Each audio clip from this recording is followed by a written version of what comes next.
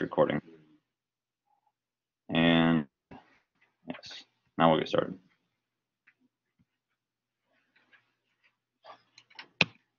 All right.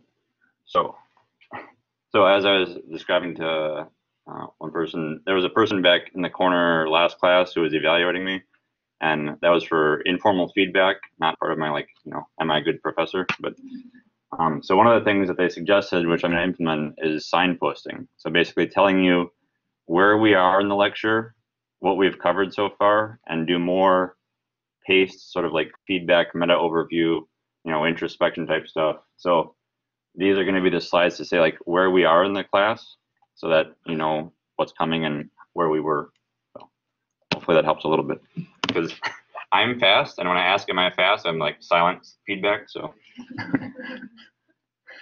all right, so the good news is we're halfway through the class, so congratulations, you haven't dropped out yet. Did everyone bring their memory of what they wrote down at the beginning of the class about what you wanted to learn in this class? Does anyone not have that? We got one. Okay, two. So three. Okay, so four. So if there's too many people here who don't have that, we'll try again next week.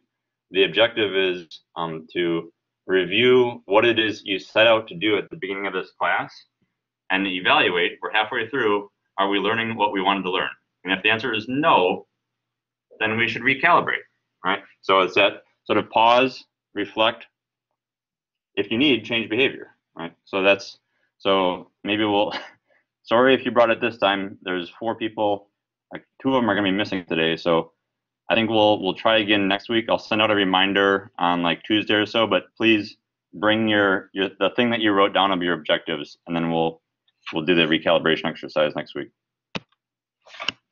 All right. So as I've handed out, okay, we got one more.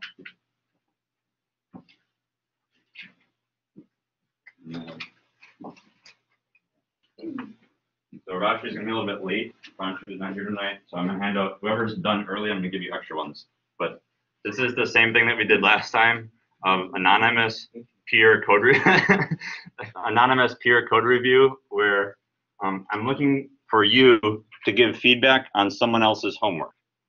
And so I'll give you some questions that I want you to answer, but basically write down your observations, right? And this is also not only feedback to them, but for your opportunity to look at someone else's homework and say, that's not how I would have done it, right? Either you did it better, you did it differently, right? Like there's some improvements available. And so this is sort of like a normalization consensus building exercise. It's anonymous, so I've blacked out the names of the people whose homework it is, so please don't try and like de-identify the person. But treat it as someone's homework who you care about and you want them to improve and you want to learn from them. So your annotations should go directly on the paper. I printed it out so that you have it to read it, but also to write on it. If you don't have a pen, I'll come around and give you one. Does everyone want to raise your hand if you don't have a pen? 2? Okay, I'll come back to you guys, but okay, 1, all right. So I will come to you. So look at those homeworks, read them over. They don't all have the output, and so it's sort of like you're the compiler. So that'll be the challenge for you. Here's what I'm looking for you to write down on the paper. So please write legibly, because someone else who's not you will be reading that. So take your time to write out in sort of legible, font these sort of answers. I'll come around with a pen. And we'll take a few minutes. This is a long homework. So some of you guys have up to 8 pages, I think was the longest one. You're all grading the fake data exploration task. So the fake data generation. So ideally, everyone's homework should be of about the same length, maybe 1 or 2 pages, but there were some of longer length. So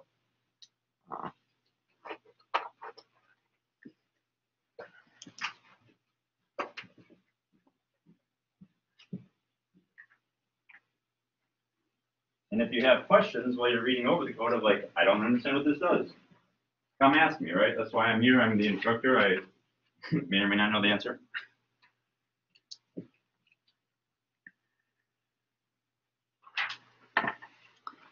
When you're done, just raise your hand and let me know verbally that you are done reviewing it. We're going to do a little bit of an exercise after you're done all reviewing it, so I'm not going to collect them this time.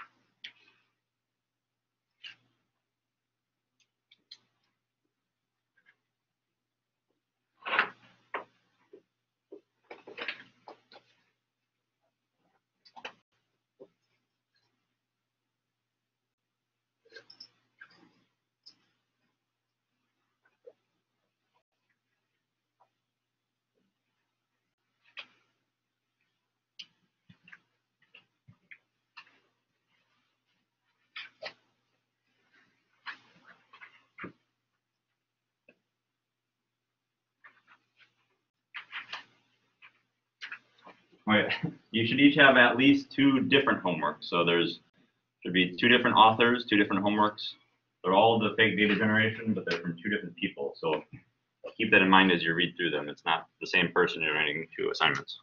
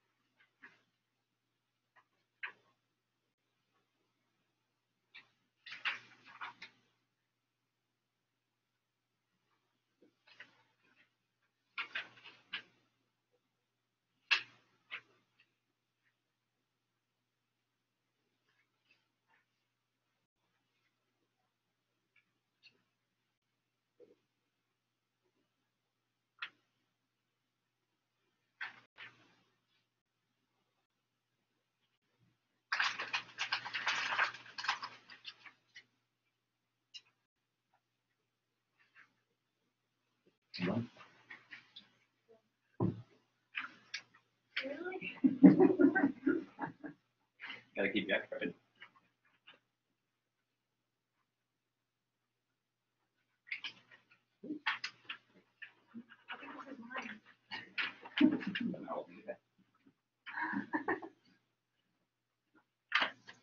This one is less likely to be yours.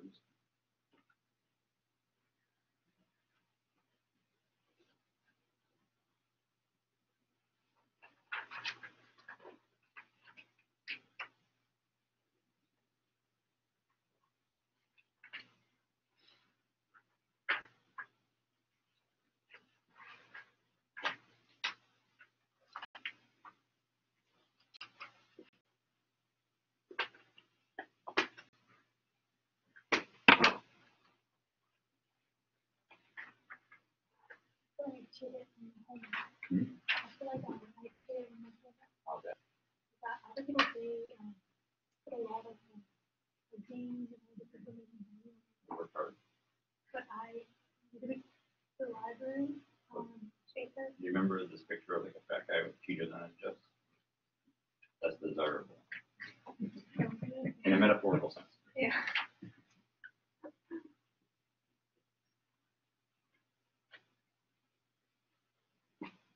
So you think the library is not cheap, right? Absolutely not. Why would you reinvent the wheel? Sure.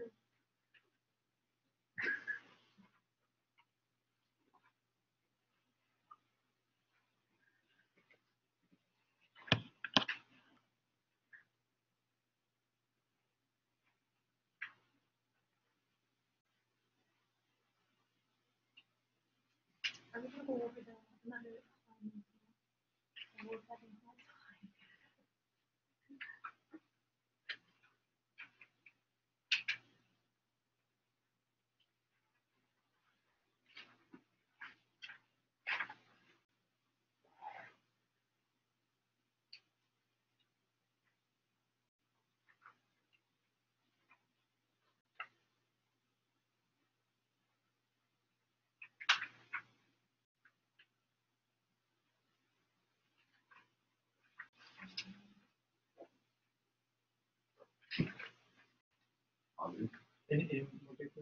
Yeah, one more. I'm not thinking. Can I read yours? I'm interested to become.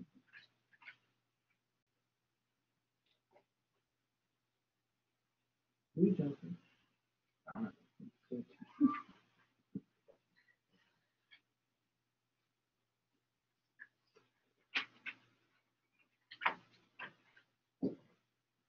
I'll do it. Okay. I think people are finishing up, so I won't pressure anyone, but people are finishing up.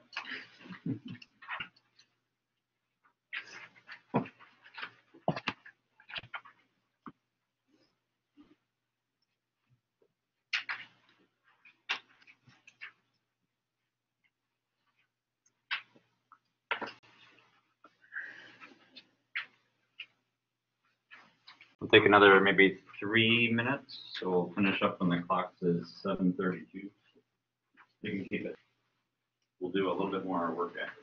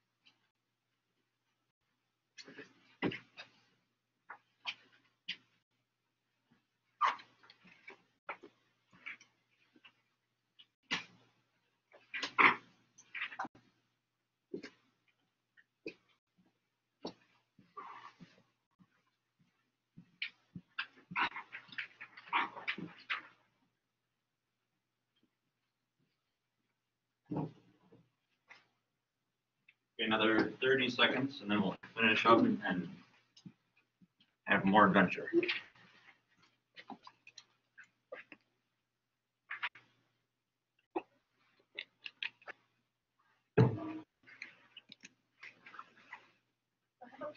Good. Is predictable analytics is under the data science or is it under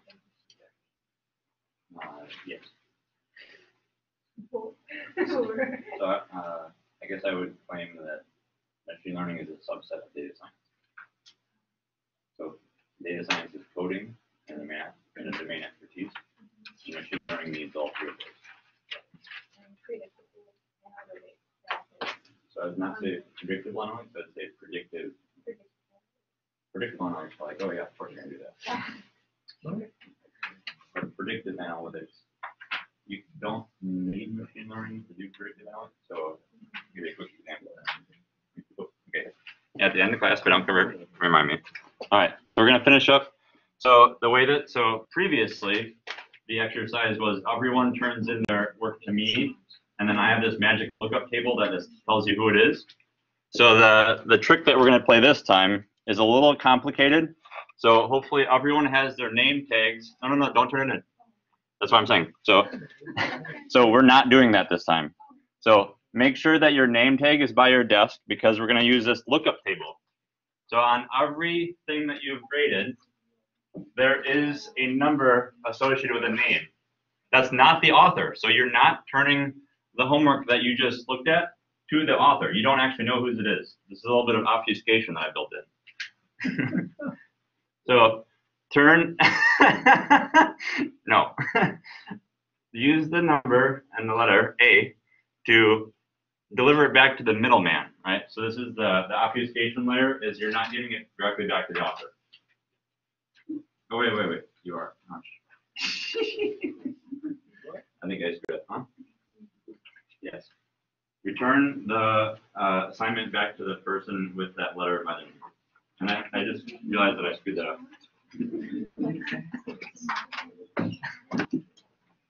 Perfect timing. I'm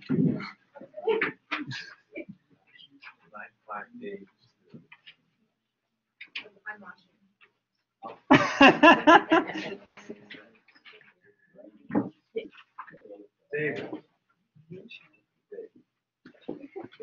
Cross it. Oh, yeah, perfect timing because we just finished the exercise. So you should have a worked paper now. Wait. Yeah. Is that 859? Oh, yeah. You think sits over here. So you gave everybody two, they're gonna give you two for a middleman. Sorry. So Jared, that was pretty funny. I read that. Because you can just watch and guess it. Yeah. Well, so that's the middleman. So like, yeah, you could if you were really intent on figuring it out, but. He is.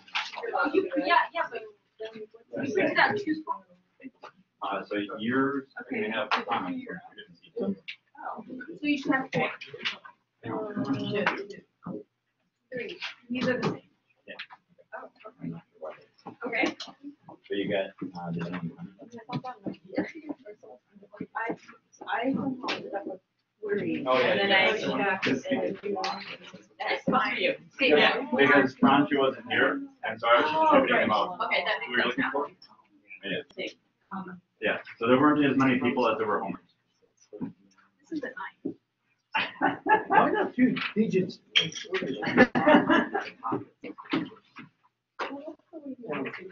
Oh, so I see what you did. That's one of the ways to go. Jared. Both my programs printed out the same. Yeah, But that happened for everyone Oh. on purpose. Yeah. Okay, so my grand scheme of having the middleman exercise, I totally screwed that up. So. Well, you wrote the same number. Well, so next time I'll have it worked out. Oh well. So yeah, read yours over. David, get a question? You might get me the whole stuff, too. Huh? You might get me, he messed it up, too. Yeah, I don't think. I think we have enough legal advice here. Yeah. So the scheme did not work out. Oh well. Yeah. So take a look at it, read it over. Does anyone have questions about the comments that they received? Yes, go. I don't know what this is. What is that? Yeah. Well, I'm glad that you can. I like this. Yeah, I got that made and then everything just. All right, lesson. Write more clearly. So in the first assignment, there's no specification on how many data. So some people think it's like manual. Yeah. So what is the Right. requires to? Can everybody listen to this question? All right, go a little bit louder. Yeah, so this assignment, the first assignment, there's no specification on how much data is, you're generating big data. So I think I reviewed like 3 different code, and most of them they generate the data manually, like putting the name, like the Caucasian name. But what if the professor asks us, oh, can you generate like 1,000 rows of this big data? Then we cannot put the name, like thousands of the name. And so I'm just wondering, like, yeah. So to illustrate her case, so some people have like so her point is, if you have a list of first names, and the list of first names is like Ben, Bob, Jack, Mary, right? You can't get 1,000 entries from that, was her claim. Mm-hmm. But I'll dispute you. So there are more than one people named Ben, but they have different addresses, right? So as long as you're randomly mixing, it could be a finite list of names, I would argue. So at the previous lecture, I showed a list from the Social Security Administration of 1,000 names. So if you wanted to generate 10,000 names from that, you could still do that. It would just have a set of repeats in it. And the repeats is okay as long as you're not actually repeating the entire row. So I would say you could have a Ben at one address and a Ben at another address, and you could even have 2 Bens at the same address if they're in different states, right? So I think with the mixing of the different fields, you'd have unique rows even when you're using a finite list. Yeah. All right. Other questions? Anything else? All right. So these anonymous code review exercises take a lot of work. So what I'm looking for you is feedback if they're useful or not useful, because the alternative where we have pairs of you sort of like team up and talk to each other live, that doesn't take any work for me. So, all right. So the next thing that I'm gonna do is a little bit sketchy, and it's taking a lot of risk. So I'm gonna look for someone who has solved the other homework assignment. So I'm gonna need a volunteer basically, and I need a volunteer who was able to complete the assignment. Let's see, the other one was the ragged CSV. So if someone completed the ragged CSV, could you please raise your hand? Okay.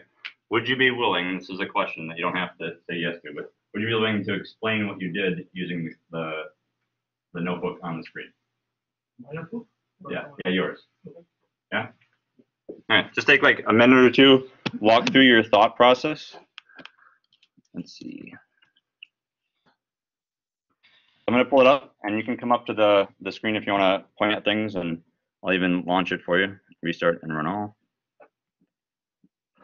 All right. Yeah, if you can just walk us through your process. I think this is your notebook, right?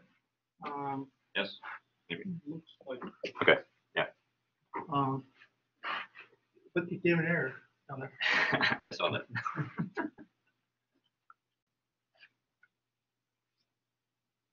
I think I'm using an older version than yours, but so. Okay. All right. So everyone knows what regex is, right? So I created an inner function within my main function, and I send a pattern to it, and it checks if this pattern matches in line. And if it matches, or if it doesn't, if it's not, it returns the search. This is mine. Looks like mine, but I mean, I have one more thing here. Oh, you have a search, yeah, colon. Yes. Bracket 0. Let me throw it in because I had to rewrite his code in order to get it to run on my computer. So. Yeah. Okay. Because it returns like if it matches more than one, it's gonna I think return all of them. So like the first one, like I want the first one. So I return that. If not, I return an empty string. Can you? Yep. So in here, I just search the pattern in line. Line is already passed into the function in here, in the main function. So like I mainly encapsulate the logic here. So like I don't need to repass this line. So for each pattern, it uses line that I passed in up top in the main function, and it searches this pattern in that line. If it finds, it's going to return whatever it found, If not, it's going to return an empty string. Actually, I noticed that this is extra. Like you can get rid of this. So like it's going to be even like a linear. So like this is extra. So so each pattern is going to pass in. If matches, it's going to return the value. If not, it's going to return an empty string. And you messed up my code. Yeah, I did edit it. If you are using 3.6 or above, there's a nice convention that Python offers with this. I don't know if you've seen it. So you can directly pass in the variable in here. So it's going to return phone and so on and so forth. It's going to return a string, and these values are going to be replaced with the real values. So when this is going to return one full line. If the value is there, it's going to be the name, phone, or whatever. If not, it's going to be an empty string. So that mine's not, my implementation of his code doesn't work because I'm back in 3.4. So I was editing his code to get it to work. So basically he takes in the text line, does a string pattern match with all these different patterns.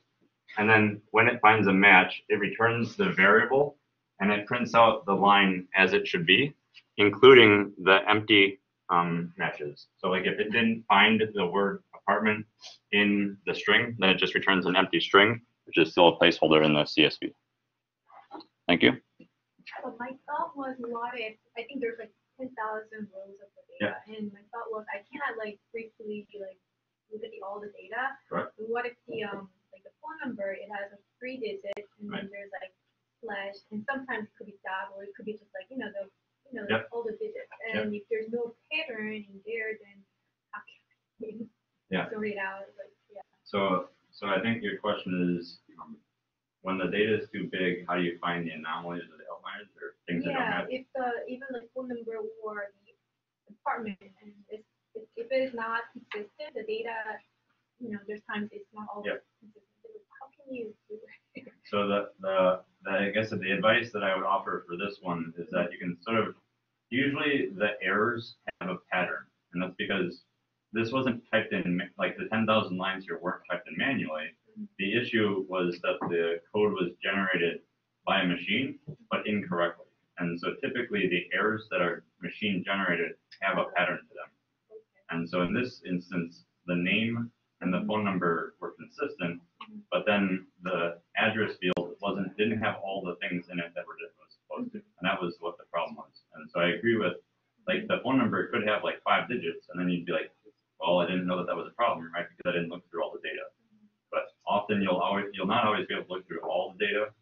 And so in this case, I would say you try and test out the patterns you expect. And that's why we handled the errors of like, it didn't actually match the fact that the phone number had 7 digits, then you should display that. So that makes sense. So you look for a pattern along your expectations, and when that doesn't match, then report that as an error. So I guess you have to do it like starting on like there's pattern with the Yeah, so you look at the head of your table and you see, okay, from just the snapshot of like 10 rows, I deduce that there should be 7 numbers and a phone number. And then you write your regular expression to handle that case, and you throw an error if it doesn't match, right? And then you can like, cruise through the next 1,000 lines until you hit the 1,001 line where there's an error, and then it reports out that error. So you just go with like your hunch, but you don't fail silently, I guess is the point, right? So like when you have an expectation and then that expectation is not met because of an anomaly, you shouldn't just say like, oh, never mind. Right? You should warn the user of like, oh yeah, there was an error. All right, so now that Mehmet's gone, does anyone else want to demonstrate their code? We have one more, that'd be super useful. Because I was really hoping to have 2 people demonstrate working code that's different. Anyone else? One more? All right, so I'll see if I can pick out one that was a little bit different. Let's see. Yeah.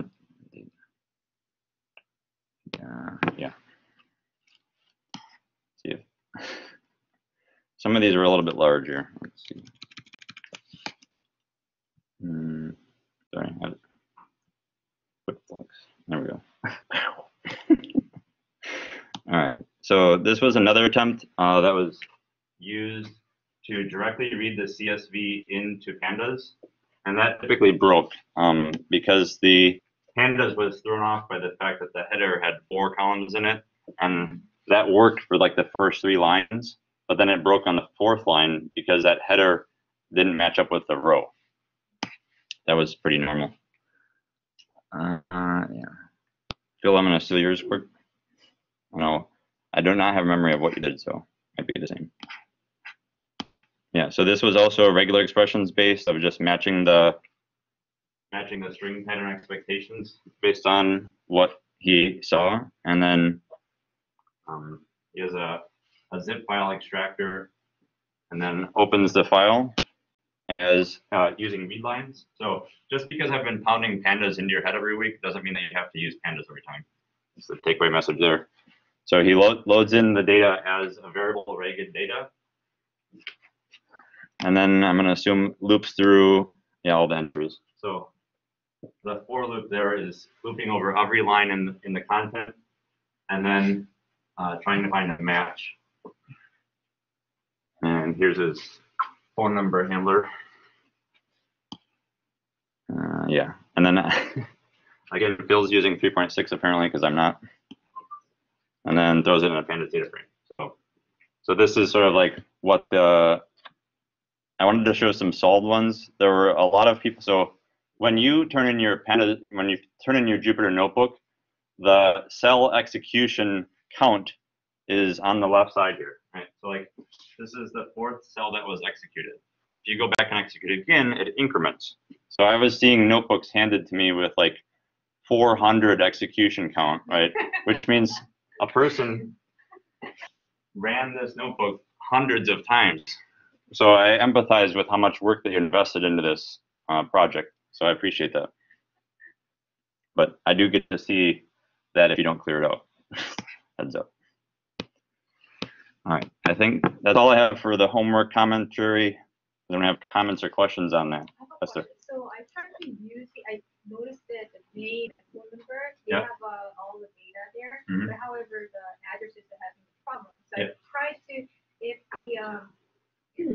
the address has an AP apartment, has an apartment, and then relocate to the next column. But when I did it, it just cut off the data. It came down to like 2,000 something rows. So I think you were sort of selecting on if there was an empty row, then drop that row. I didn't use that. Yeah. But you weren't using the drop row, were you? No, I wasn't. Okay. So when I use a log and then shifted it, it's not pulling all the data. So I couldn't stuck there and then couldn't figure out going more further. Okay. Well, if you want to dig through it with me, maybe email me the notebook. Yeah. All right. Anyone else? All right. I think we'll be able to get through like the first introductory part of the slides here before break. All right, so I had a question from a student who was looking at the project rubric in Excel, And the problem is they were only seeing one of the tabs, so they didn't see the tab that said proposal. Does anyone have that issue? Trying to figure out. I'm debugging here with you with the class to figure out. Did you run into anything? Or, It wasn't an issue, but I didn't know Yeah, me either. I have no idea. okay. So I just for grins and giggles, I will pull up what I see, and then because this is important, right? Like I use Excel to communicate with you, and if Excel is not an acceptable tool to use, that's bad, right? So here's what I see in Excel is project and proposal. So I got a head nod there. Anyone else? Did anyone else see two tabs? that. I didn't. Two, Oh, three. Okay, probably four. more, All right. So a few people. So about half the class it looks like saw two tabs, and half the class saw one tab. So I don't actually use Excel. This is obviously the web version because I'm using a Mac and I don't have Office installed. So I guess my advice is UMBC online offers Office, and I guess that works. So I apologize if that was confusing. I will probably be more explicit about the fact that it's two tabs next time. Yeah, it just says, next to project, it just shows dot, dot, dot. And can you expand the dot, dot, dot? Did you click on that? Oh, yeah, if I click it, it opens. Okay. Prior to that, it doesn't look like there's anything there. I have an expectation of why that occurred. All right, that's good to know. So this is like personal bias. I'm totally against Microsoft, but I have to use it. So I'm sorry if it inflicts pain upon you. All right, so here's where we are with the midterm projects. Today is the official start date of your midterm project. You should look over the rubric so that you know what it is that I'm going to grade you for and what it is that you should be aiming for. What I'm hoping for by October 27th is for you to check in with me via email, in person, however you want to accomplish that. But just a check-in, right, to see, you know, am I going down a useful path? Because if the answer is no, then it's better to correct that, you know, before the project is due.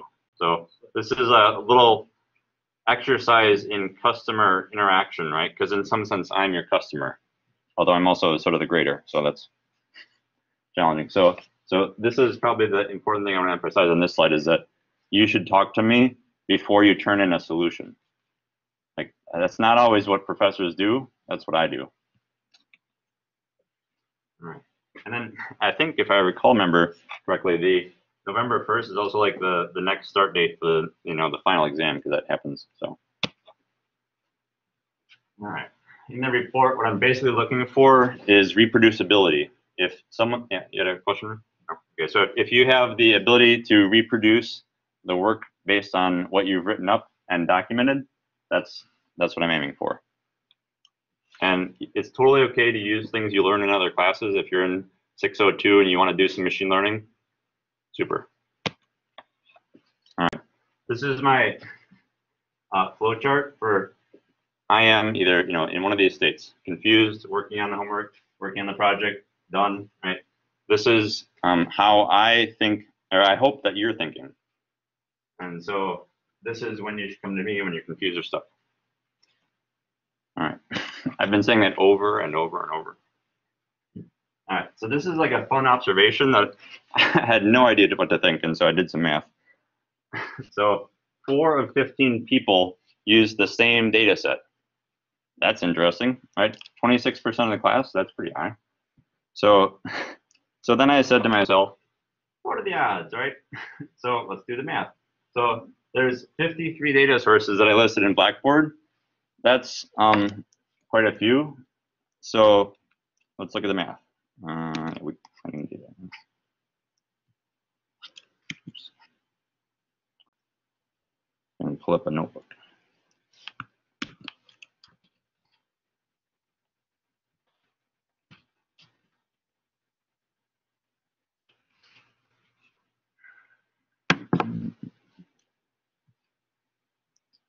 Okay, so the way that I did this is basically back to lecture 3 where we did the math. And so I wanted to do 100,000 experiments where I rolled a 53-sided die, right? That's like you trying to figure out which data source should I use. I use a 53-sided die, and I run that 15 times, right? So each experiment is rolling that die 15 times. And the question is, how often do I get back 4 outcomes that are the same, right? So I could have the 53-sided die rolling 1, 1, 1, 1, right? And whatever the other values are. But I wanted to match 4 times, right? So match count 4. And so I did that. And so out of 100,000 experiments of that design, then I got back 742 times. You got 4 numbers that were the same. Does that explanation make sense? So therefore, you could say that the percentage of getting all 4 cases being the same for 15 students with 53 options was 0.74%. So. You also specifically said that was a good, data to use. Yeah. So what I was really aiming for with it. So this is my takeaway from this is that let's see. I think people were actually trying to aim for a hypothesis that's true, right? Like I wanted to make a statement that I'm going to gather evidence for, and it's going to turn out to be true. That's actually defeating the purpose of why we do research, right? In research, a good measure of whether you're successful is if you fail half the time, right? So the fun part there is knowing how much you know and knowing the unknowns is really the challenge, right? Because if you only report things that are true, no one cares, right? Like they all know, this folklore is valid, and therefore that's why we use the story, right? And if you go off and numerically validate that, well, you're just reporting obvious conclusions, right? The more exciting part of hypothesis testing and sort of like making testable claims is when someone makes a statement about the folklore of their environment, and then you go numerically demonstrate that they're wrong, right? That's cool. So having a hypothesis that you expect to be true and ends up being false is often the most exciting because it breaks the new ground, right? It shows that the hypothesis, the folklore was wrong. So the important thing there is that the analysis should be valid so that you're really backed up by the data. I think that's all I wanted to convey with that, is that aiming for things that are consistently true in your hypotheses is useless. All right. So you should take risk, right? But not too much risk. All right. So the other question that I got back quite a bit on the proposals, and we'll take a break here momentarily because it's been an hour, was that some of these data sets are really, really big. And so the immediate reaction from y'all was like, I'm only going to use the first 5,000 rows. Okay, well, we haven't actually shown that you need to subsample your data set, and that's probably also not the right way to do it. So if you take the first 5,000 rows of a 100,000 row data set, you might get some biased data if someone kindly sorted the values for you, right? So like if we sorted alphabetically or like by region or something, and you only go with the first 5,000, that's going to get you a biased sample. So one of the things there to take away is if you do end up needing to sample, you should really do sort of like a random sampling from the data set, which is effectively sort of shuffling the rows. And that sort of hopefully removes the risk of some bias in your sampling. And then you can also just even tell how many rows to sample from rather than a percentage. But yes, the main point that I made to everyone who suggested this was that you have to first show that computationally it's necessary to subsample. Right? So if you just go off and say, well, I'm only use the first 5 rows. Well, why did you do that? Right? Why not just throw all of your computer, which is really powerful, at all of the data? And then if your computer breaks, then we go back and we get a little bit lower. Questions on? I think those are really straightforward, so we haven't actually learned anything yet. But, so don't sample your data unnecessarily, and then we'll take a break. I'll be back at 8:05.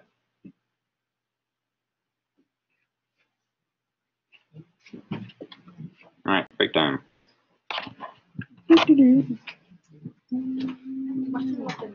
Yes. So we did an analysis in Jupyter notebooks, right? Yep. I remember you said like simulated like 3 Jupyter notebooks. For the midterm? Yeah. Just one. Oh, just one? Okay. And then for the... So you were supposed to submit 2 proposals. Oh, 2. One primary and then a backup if the first one fails. Oh, okay, got it. And then, so if for the visualization, do I use a Jupyter notebook or use other source to... Jupyter. Just Jupyter notebook. Okay, got it. But there's no limit of visualization, like graph or some other... Well, so my objective is to tell a story, And so like doing random visualizations just because they're pretty, that is a tactic that people use as distraction, but it's distraction from a story. And so I would argue that it's not, so I would say it's not a bad thing to explore the different visualizations that exist, but in the end, you want to make clear which ones are your story. Okay.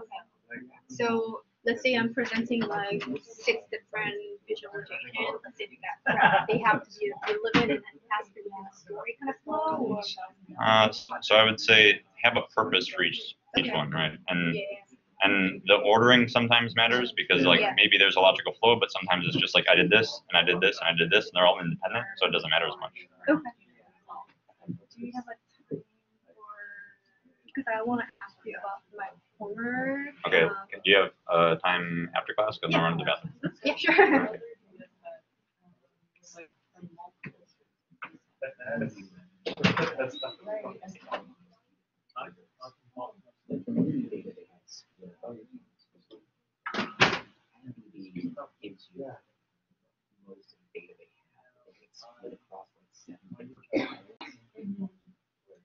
Which all have like a common but then they don't give you some other data like if you look at those IDs, they tell you what part of the like in their data file they provide they don't have that data. It seems like the main thing that people want to know. Right. What kind of data do they have to start reading or using? Yeah, they got that. Title,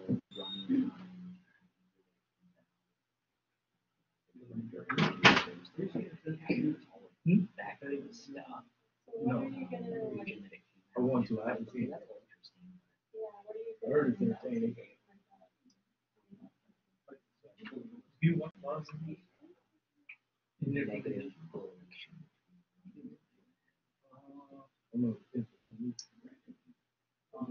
Okay, that's anything that is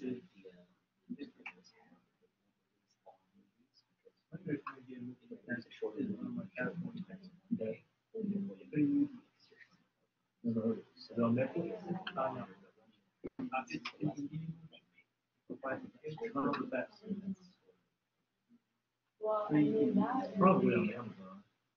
I don't think that's true either, because a lot of the longest movies are superhero. And they, you know, tend to do pretty well, so. Yeah. My wife is in, you know, a little bit of that. So another consider that is you could, like what we're doing for the other class projects, you know, with predicting like what, Oh, yeah. type of cuisine from the ingredients, you could have predicted, you know, what type of ingredient it is based on that. I'm just making sure. Yeah. Like everybody has.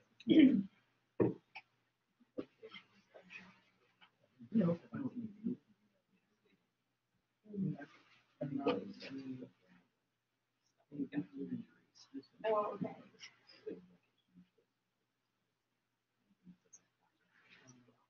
Mhm.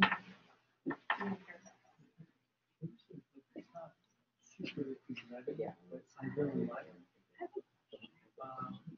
When I was doing it for the homework, I had, Oh, yeah, rapid. I haven't seen it. Oh yeah. and I couldn't tell, I meant to, like, I couldn't push flow, okay, and then how do I find, how do I pick one low back? I didn't spend the time to figure out why your approach was flawed. Okay. How would I figure that out though? That's Whether the you're- reason I was worried about how much they build at the end. I'm having a hard time processing like a small amount of data. The data is kind of large. Like, it's not gonna work. So it forces that problem forces you to do more thinking about how you're accessing the data. And so like when you have small data, it doesn't matter how you access it because like if you're really like 10 times slower, it's so small it doesn't matter. But as executed done, right? Yeah. So like that's probably my guess is maybe you're accessing like every element individually. So like typically the data access patterns are the things that are costly, or if you're pulling like a random library over and over and over and over, when you could have just pulled it once. Those are things that like, you have to sort of start looking for where is my program spending most time, and is the data access pattern. That's what I was trying to figure out. I tried a couple of different ways to like. I think what was taking a while. Yeah. Okay. And so that's because pending another row of your data frame is memory intensive. So that's actually like reallocate everything. Yeah. So rebuild it every time you're adding a new row. And so there are more efficient ways of doing that same task because it's very common. So it's just like how do you go about building the data? But if you want, I can take a look at it. Yeah, Figure out. because I was trying to figure out. Well, not now, yeah. But, yeah. All right. Everyone, what else? No, I'm here. Oh, okay. Your blue shirt. I should see your blue shirt. All right. So there's a little bit of bias in this lecture towards sanity checks because that's what kills me the most. So when I go talk to customers, the customers typically understand their data better than I do. And that really makes me in a fearful state because the consequence is that they can figure out whether my analysis is wrong faster than I can. And so it's really embarrassing as a data scientist who has spent months on a project to walk up to a customer and say, here's the results I got, right? And they're like, that's wrong. I'm like, what? Like, and so I'm going to be emphasizing sanity checks a lot because they're the things that the customers know to look for that can catch you off guard if you're not aware of even what they are.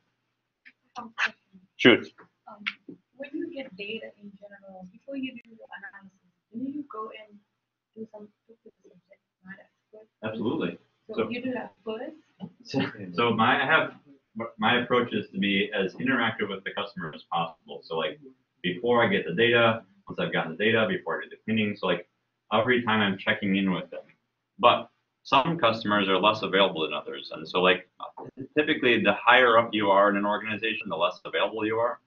And so if the person high up in the organization is the person who gave me the data and wants the results, and they're not always available, that check-in process is difficult.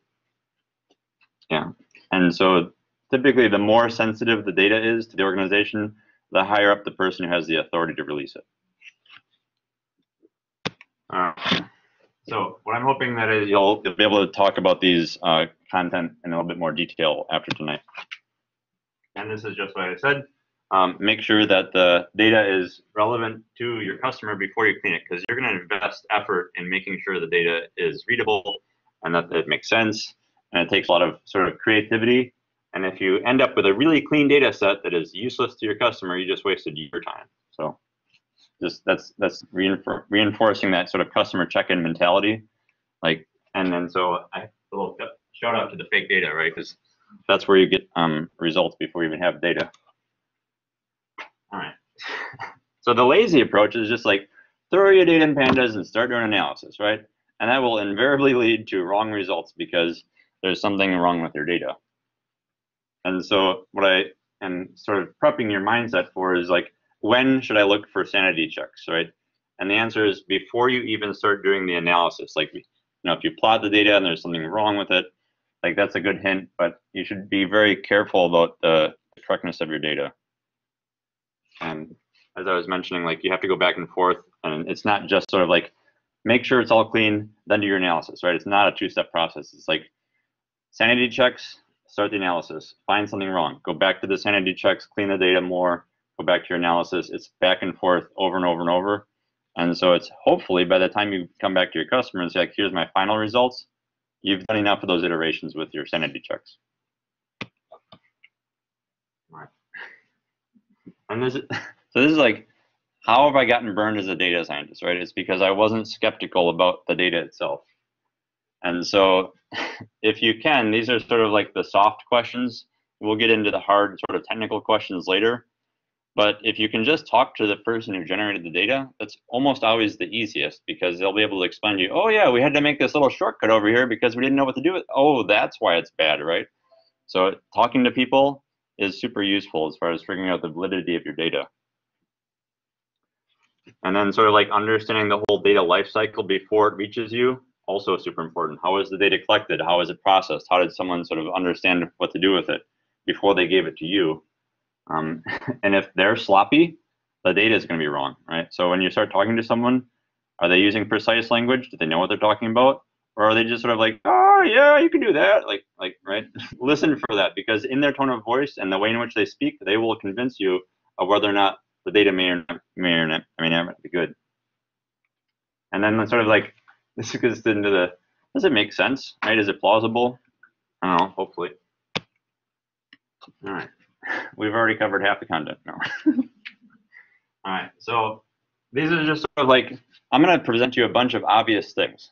And I apologize because they're obvious, but on the other hand, the reason I'm presenting to you is because I see this stuff in practice. And so, like, this is a candy bar, and there are expensive candy bars, and they're probably overpriced, but you know, when they're a numerical value that's not within a reasonable range, start questioning your data. And then sort of the little more nuanced things of like the bus stop, you know, picked up people between these times. Well, those are times, right? And there's nothing wrong with the data format, so we can proceed. Well, no, you should apply the fact that, you know, buses arriving within seconds of each other over the course of, you know, these are things that might not be obvious if you don't sort of like start to think and be like, wait a minute, that wasn't right. So these aren't just sort of like accidents that show up, they're caused by something. And so it's worth digging into, well, how did those bus stop times get collected, right? Or did someone sort of like fat finger in something? Or really common, they'll take a time and then they'll like copy paste it and then forget to go back and fix that, right? So you can see some sort of narrowness in your variance due to copy paste errors. It's pretty common. All right. If you see this one, it's like time, and the units for time is horses, and you have a fractional value. Well, there's a lot of things wrong with that data, right? So typically you'll get back some units associated with your variables, and those should align with the data type, right? So like this column makes sense, but this one does not. So again, how do you tell a machine to do this, right? I think this is really where the humanness comes in of data science, because I can't figure out how to get computers to know that that's wrong. Maybe I'm just not creative enough. But so when will data scientists no longer when a computer can figure out that that doesn't make sense? So in the top column, just to clarify, that's like the variable, yeah, right? The second row here is the units, right? And so then you have your values here. And so in some sort of sense, everything is acceptable to a computer, right? These are units. But if you think from a human perspective, this column doesn't make any sense. Well, both. So the fact that we don't measure time in horses, right? That's not a valid unit. I thought that was like time in hours. Well, so yeah, there could be a typo there. Oh. That's reasonable. That's a very good troubleshooting approach, right? Like, what's the nearest sort of approximation to that wrongness? But then, like, whether or not 4.2 is a reasonable time independent of the units, you know, maybe not. That's a good analysis, by the way. All right. So then, again, sort of the humanness of data science of like which values do not make sense at all, right? Back to my fixation on animals with fractions, 4.28 cows. That may or may not make sense in your context. If you're a slaughterhouse, I guess. All right, and then more typically, you'll see percentages that exceed 100%. Like, unfortunately, this is more common, I think, because people don't understand what percentages are. Right? A case where this might actually be legitimate is where you have like a growth factor, right? Like we grew by 150%. In some sense, that makes sense because it's really just saying we grew by a 1.5x over where we were. So that's acceptable, but that's not the case in, say, the story where I'm counting the number of chapters in a book. So again, I don't know how to make this automated, so you just have to look through the values. All right, and then sort of patterns that shouldn't be there, right? If I have a bunch of people and they're only aged into decade bins, that's highly unusual, right? Maybe it's a convention of the decade-aged people, but this is an indicator that maybe someone was lazy, or maybe they're off by a factor of 10. I mean, like 1, 2, 3, 4 makes sense, but 10, 20, 30, 40 is less likely. All right, so all of these are sort of like signposts that there's something wrong with your data. All right, sometimes variation is good, and sometimes it's not. So things that vary over time, you should expect them to vary over time, right? So like the temperature of your body in this case, something that you would expect to vary, and added advantage, you know what the frequency, the period of that oscillation is. So whether it's 24 hours, or maybe it's seasonal every 3 months, or maybe it's annual every 12 months, there are patterns that you should look for, that you should expect to see based on whatever the variable is. All right, brainstorm time. Let's see if I have a pen. All right, so you're gonna shout out to me, and I'm gonna write on the board what sanity checks we would have for text, because I've been focused a lot on numerical data. So what kind of things would you, first off, what text variables would you expect to see? So categorical, sure.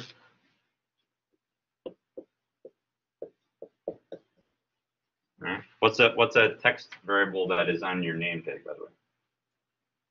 Your name. That's a text variable.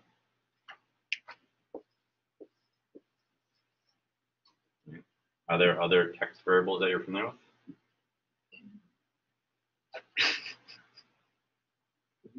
City, awesome. All right, so like a person name and like a city.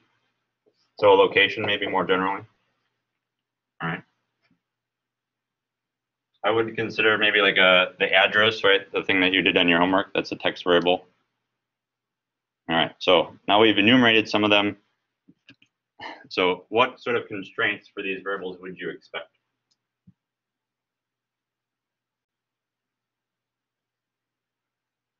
Yes, Rachel. I would not expect digits in the name. Good, okay. So letters only? Well, but what about like hyphenated? Okay. So hyphens and letters. Okay.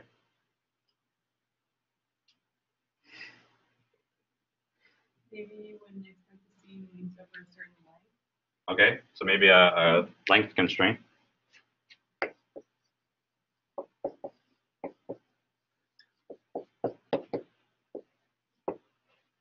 Okay.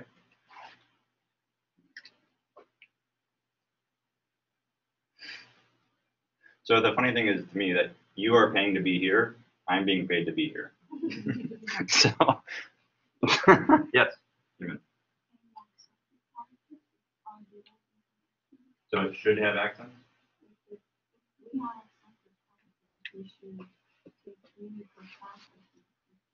Okay, I'm trying to like figure out how to raise the green. Accents. Okay, totally agreed. We will actually get into that more. Yes, that's it. Format of the name, where like it has a last name, first name, middle name. Okay, so maybe a limit on the number of strings in a list? Yeah. Okay. Sort of list length limit, we'll call it.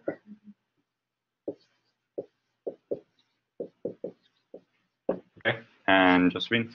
If you're looking with the US data, you should see some of the Awesome, loving it. So the geographic restriction on location, right?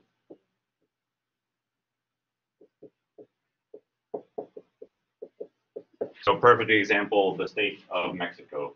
We don't have actually a state of Mexico, it's a country. All right. New Hampshire. in the special characters and city. Okay. So same sort of constraints there of like length limit. Yeah. Yeah. Okay. So perfect. So there are in fact constraints on what I would expect to see in text data. I'll cover a couple of those. So I think you hit on these that for example, in a street address, I can't think of any numerical street address which doesn't have numbers in it, or it has more than numbers in it. So like the street address 59 at 4, I don't know where to deliver the mail. Right? And you've already mentioned the special characters in the names. And then sort of a categorical issue of like, you'll see misplaced data, right? So we saw that actually in the homework with the Regid CSV of if you have something that's in the wrong category, it just doesn't fit the pattern of what you're looking for. And then we'll have like back to the categorical data, whoever suggested that, thank you very much, because yes, no cats, I just don't know how to deal with that. That is my 3 options. And then list elements, sort of a repeating pattern here of like back to the state of Mexico, it doesn't actually exist. And then certainly the if you have the number of days in a week as a list and it's 9, you're wrong. Right, Monday, Tuesday, 7 days, not 9. All right. And then this is always a joy of like someone hands you what they claim to be XML, but it actually contains JSON. Well, that's inaccurate, right? It's the wrong format. And then really screws if you try and open a binary. I don't know if you ever played with this, but if you try and open a binary file and it's treated as text, it just doesn't work out very well. So these are the things that I wanted to brainstorm with you. All right, and then the rare categorical entries, we've already seen that this semester with this little snippet of code where we can pick out, sorted by the number of entries. And so what this code does is it reports the most frequent entries in a column for categorical data, but you could flip this head value to be tail, and it would report the least common categorical variables. And so if you had that yes, no, supposedly binary column, but there was yes, no for say 500 entries, and then there was like a single entry of cat, you'd actually want to see the bottom of that list of categories. All right, so then the question is like, well, okay, so we found a problem. You're not done. So what it means is you can either try and figure out, is this some sort of rare exception that we should handle? Or is it more of a sort of infrastructure issue where maybe the collection methodology was wrong, right? And sometimes it makes sense to fix the old errors, but sometimes it makes more sense to go back to the source and say, hey, the way in which you're collecting data or generating it is wrong. Because if you are invariably trying to fix data that was broken upstream of you, that's sort of a losing battle because it's always going to be broken when it gets to you. So it's just like a nice courtesy to fix the upstream problems, even though it's not in scope for your data science work. Be a good citizen of your organization. All right. So this is a lesson that my advisor imparted to me, 1 to infinity. So what does that mean? So 1 instance of a problem, that's a mistake. 2 instances of that problem, we should start looking for a pattern. Right? So the pattern hopefully extend out, but that's sort of the breakpoint for me is if you just see the problem once, maybe we can ignore it. If you see it twice, we should start digging into that. Right, and then some other sort of like observations here. The distribution of a variable before and after cleaning should be consistent. So if your cleaning ends up making something that's sort of like shaped like some non-uniform distribution, then like you reshape it and oh, it's uniform. Well, you actually just changed how your data is interpreted.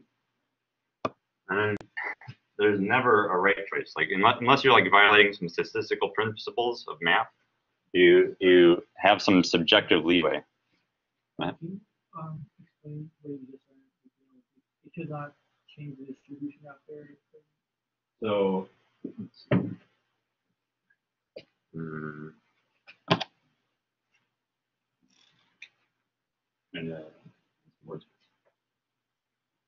so if I look at, so let's say I look at the ages of students in this class, right? And this somehow is shaped around this, right? Or this is, I don't know, 25. and this is the count. And so there's a few of us in here. There's like what, 17 people, and there's some outliers here, right, up at this far end of the spectrum. And so if we say those people are the noise, right, we'll just get rid of them. The shape of my distribution looks much cleaner, right? So I've sort of like cleaned up the shape of my data, but we've actually lost the relevant data in that there are old people in this class. That make sense? So the goal is to eliminate the noise and keep the signal, but it's awfully easy to figure out, that when it's some clear story, less so when you don't know what the data story is in the first place. So if you go around sort of changing the shape of your variable distribution for a given variable, your story might end up being wrong. Does that answer the question? So how do you do an outlier?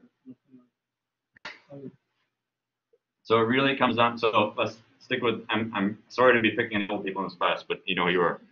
so the question is like, what is the the story determines what your signal is, right? And so that's why it's so there's not a right choice, because the question of like what is the threshold for noise depends on what the story is that you're telling. So if you're trying to say the average age of a student at UMBC is, maybe it makes sense to throw out the outliers, right? Because they're sort of like skewing the distribution older, right? But in the sense of like, sometimes you actually do care about what is the oldest and youngest student we have, well, then your story really shouldn't throw out those data points. And so what is relevant depends on the story you're trying to tell. Does that capture it? Okay. All right. So yeah, it's basically, the point here is there's a lot of subjectivity, even though you're trying to apply some math and programming skills, which are hopefully not as subjective. And the most important point to me is that regardless of whatever choice you make, you should be very clear and explicit to your audience about how it is that you got to the result that you did and why you thought that was the right process. Because if you just say like, here's the result, well, was that all the data? Like, so most customers won't question you on your process unless they've been around the block a few times. And so it's important just to be very explicit about, this is how I got to the result. Yeah, that also aims back to reproducibility. All right, so we finished up on sanity checks. Basically, these are all the highlights of the things that we discussed. So each one of these, I didn't sort of like cruise around the internet looking for them, turns out. It just came from my experience. And then I verified that that there wasn't anything else that I missed. So this is coming from my experience, and I apologize if that isn't in your book, but that's what I've learned. So I think I didn't miss anything in your book, but all right. All right, outliers. So I think we'll take 15 minutes to the next break. So we got enough time to do another section here. The story here is, you may or may not have seen this, depending on how much text you've been cruising around in. And so the story here is like, if you have some characters that are not in your normal standard English text, the rendering of that by your computer may occasionally screw up. So not so big of a deal if you're not actually sort of interested in this part. But so sometimes you can get away with it, but there are sort of like harder to decode things visually of like, well, are those really close to each other? Not really. But the big question is, why does this happen? Right. And so the answer is, it's because it's how computers render text. So in your computer, stored away, hidden or locked away, is all the lookup tables for the things that we look at in terms of ones and zeros. And so in this case, for what it's called ASCII, the ASCII, that is, for a given character, a code in your computer. And so what we see is not what the computer thinks in terms of. And so this is a convention, basically, that we humans have established and agree to when sharing data. But it's not the only convention. So there are other conventions available for other text files. So this ASCII text is great if you're an English-speaking country and you only care about standard characters in this limited set. But if you speak a different language, which has different characters, do you guys want to comment on something? Oh, well, your figure there says languages such as Japanese and Arabic have thousands of characters. That's not true for Arabic. Okay, how many? Well, they have an alphabet. Okay. So no characters. Just like we do, right? With The single sort of right. So there's a set block. of consonants and dots and vowels. Okay, thanks. I would Like maybe Japanese and Chinese, you could do that. Right, and characters. Two sets of alphabets. So the complexity here is that there are things that we want to represent on the computer that don't fit into this, ABCD type character string. So there's multiple different conventions, and so if the file that you've encoded is in a different convention than you expect, then you'll see all the garbage of this previous slide. So this is someone trying to read text with the wrong encoding scheme. Okay, so there's some really good stories behind this. So I highly recommend reading the Joel on software entry. Basically, the problem that he ran into was they were relying on some very standard software to read data, and that standard software didn't handle foreign characters outside of the ABCD that you're used to. And so trying to have other people fix those very fundamental libraries was hard because people in the United States who develop the software are biased towards thinking that everything is A, B, C, D, E, F, G. So that's a problem depending on the software you're using. All right, so in pandas, back to what we care about, basically the trick is to choose the appropriate encoding for the text that you're given. And there's a library, so you can sort of like guess at this and see if it works, and there's few enough of them usually that it works. There's also a module called character detection, CARDET, that will show you or try to guess what the encoding is. So the full list of, there's, I don't know, like 70 encodings that I could find on this page. So that's a lot. All right, now we're gonna do some demos. The demos are, to me, the exciting part for this lab, this lecture. So Zipf's law. So last time, so that's all I have on coding. Is anyone else? You guys have anything? All right. Let me get back to this.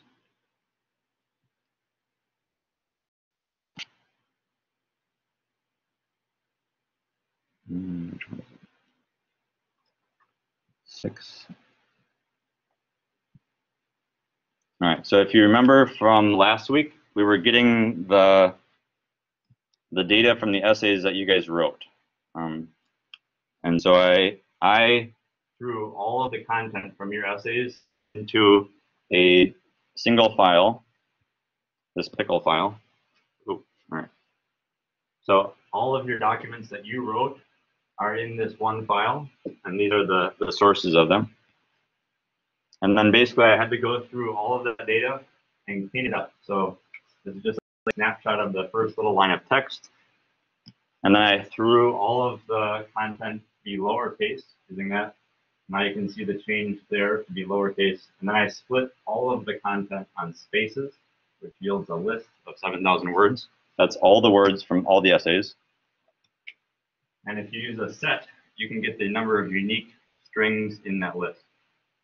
So the number of unique words used by all of your essays is just 1,800 words. With me so far? That's all of the things that you guys have written so far in your submitted essays. And then I had to throw that into ASCII so that I got rid of all the special characters. And then that threw out like 400 of them.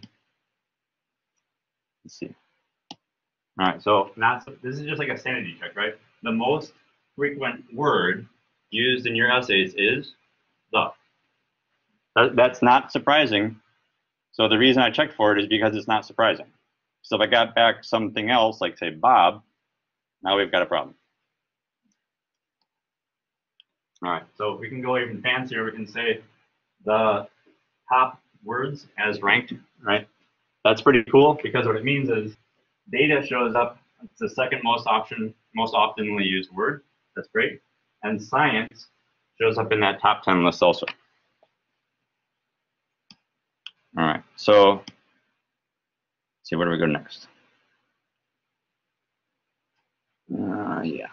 Oh yeah, so I want to look at the bottom just for sanity checking of like what's at the bottom of the list. All right, then we filtered out all the words. Oh yeah, so we got rid of all the stop words.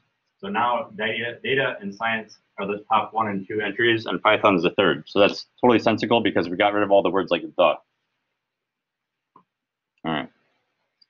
So now out of my curiosity, this was at the time me just sort of playing around with the data. And so I want to do a histogram of that list of words, right? So like the top 10 entries is sort of easy to rationalize why that is there. But just for fun, let's see what that number, that distribution looks like as a histogram. So the most, the word that shows up the most frequently showed up like almost 800 times. And then there was a bunch of words which showed up much less frequency. Right, so from a visualization story, this is a crappy diagram, right? Because it uses almost no ink, right? It's got like this huge spike and an empty space. Totally useless from a sort of like understanding perspective. So my natural reaction is to make this scale logarithmic rather than linear in order to sort of draw out that story of like where are those words. So it gets a little better. You can sort of like start to see the curve there. But we can do one better. We can make, so this axis here is pretty sparse on this axis. So we'll do the same thing. We'll apply a log axis here. So now we've got a log axis where this is stepping by increments of 10, and this is stepping by increments of 10. And now we have something very exciting. It's exciting to me anyways. So this is called a power law distribution. When you have a log axis with a straight line on it, that means there's a power law distribution. So the exciting part of that is, so the log, when I say log, it means that the equation of that slope is x to a single value. And so the consequence of this is what we've discovered is Zipf's law. There's actually a Wikipedia entry which goes through this, but basically it says the most frequent word in a language shows up, 10 times as often as the next frequent word. And so like there's this distribution of how often a word shows up in use, and your text just showed that. Right? This is your text with all of your essays, and it occurs according to this power law distribution. That means that we could apply this to other languages and get back the same result. So we just came up with a test to determine whether or not this is written in a language. Okay, so not that big of a surprise. Like, yes, you're using English, so I'm glad that we rediscovered that. But the exciting part is we could apply the same logic to other species. Woo! Right? Do animals communicate? You just measure it. Right? That's pretty straightforward.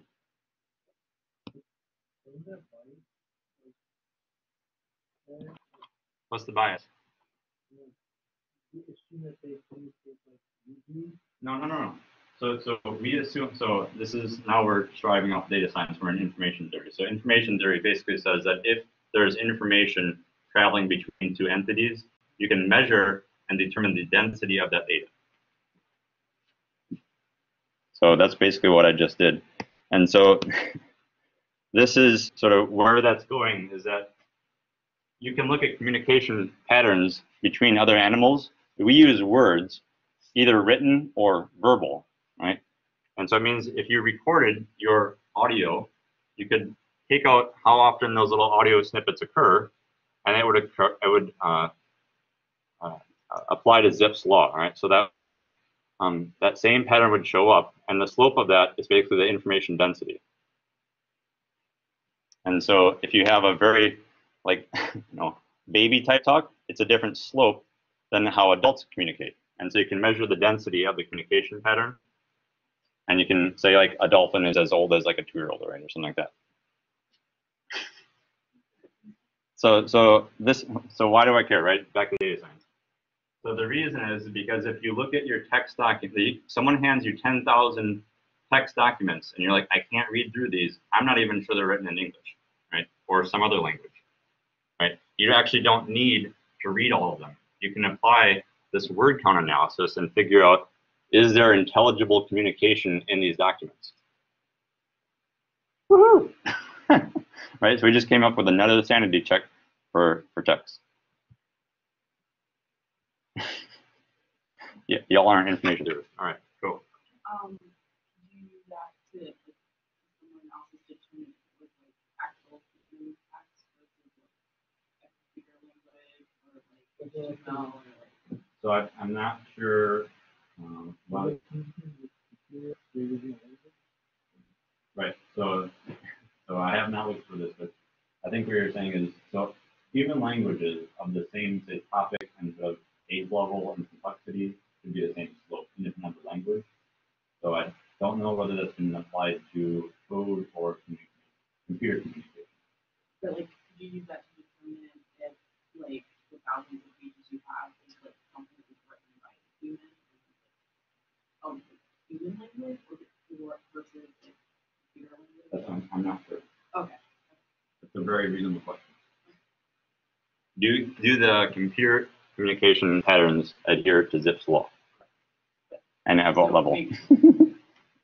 It's a measurable thing. Googleable probably even. All right. So I just showed you sort of like a high level sort of word-based counting approach. Now we're going to go off and show another different crazy thing. All right. That was. Let's see.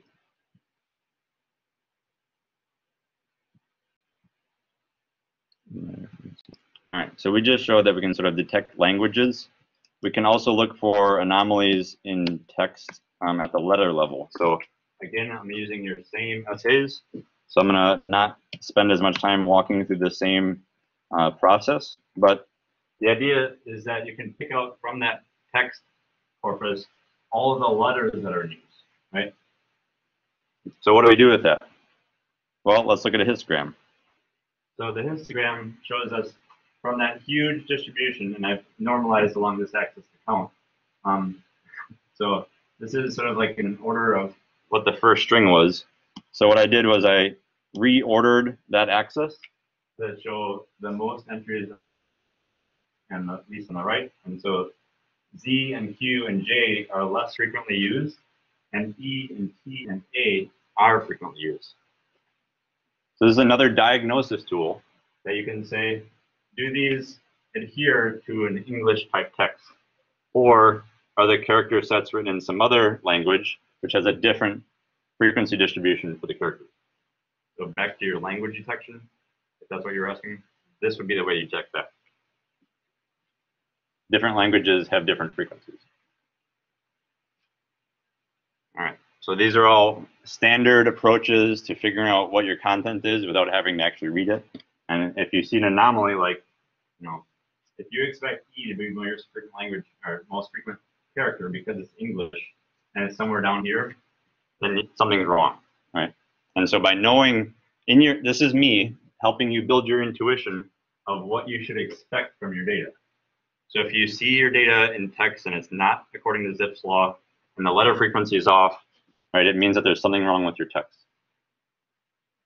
All right, and then let's see, I got one more slide before break time.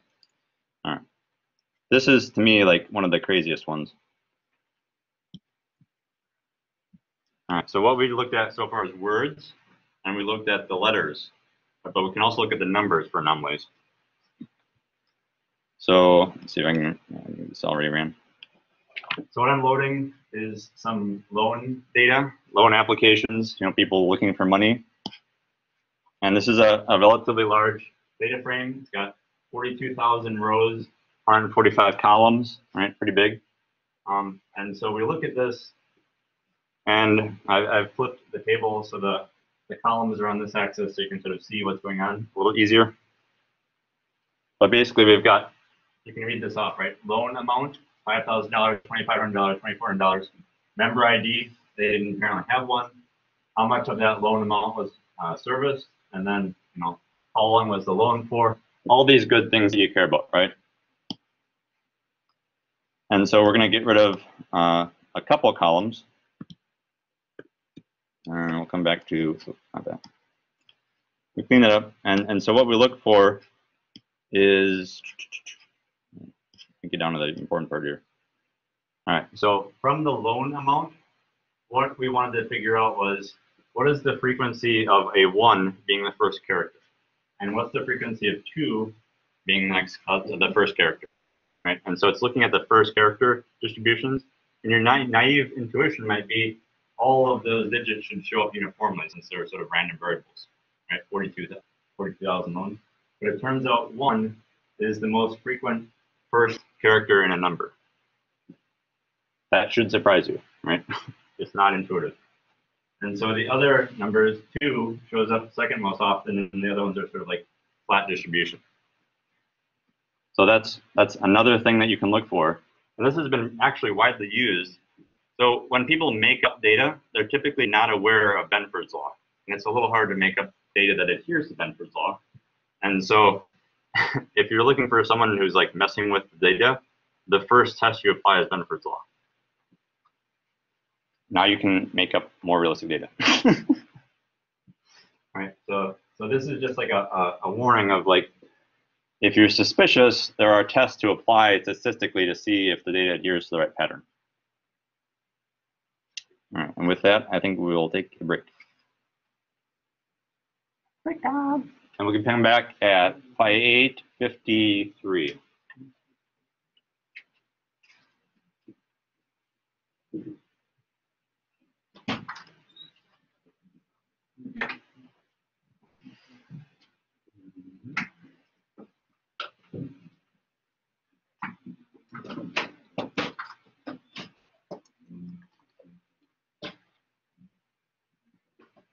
Yeah, you get it all figured out. You get it all figured out.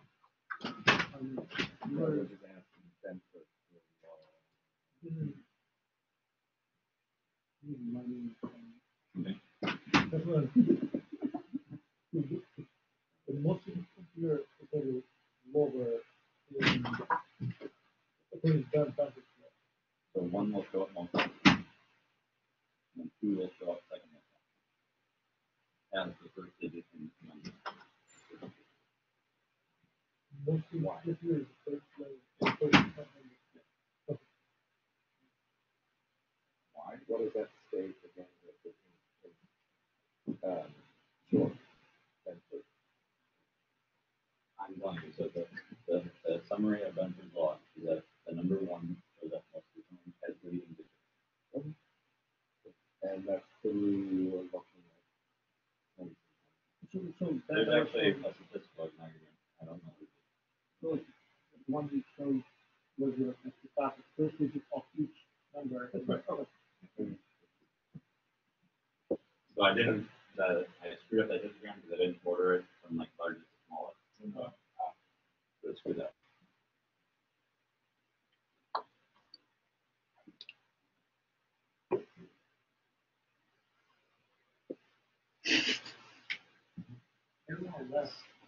I'm wondering if I turn the lights on, other people will be more. Yeah. Turn the what? The lights off. Yeah, that's what I need.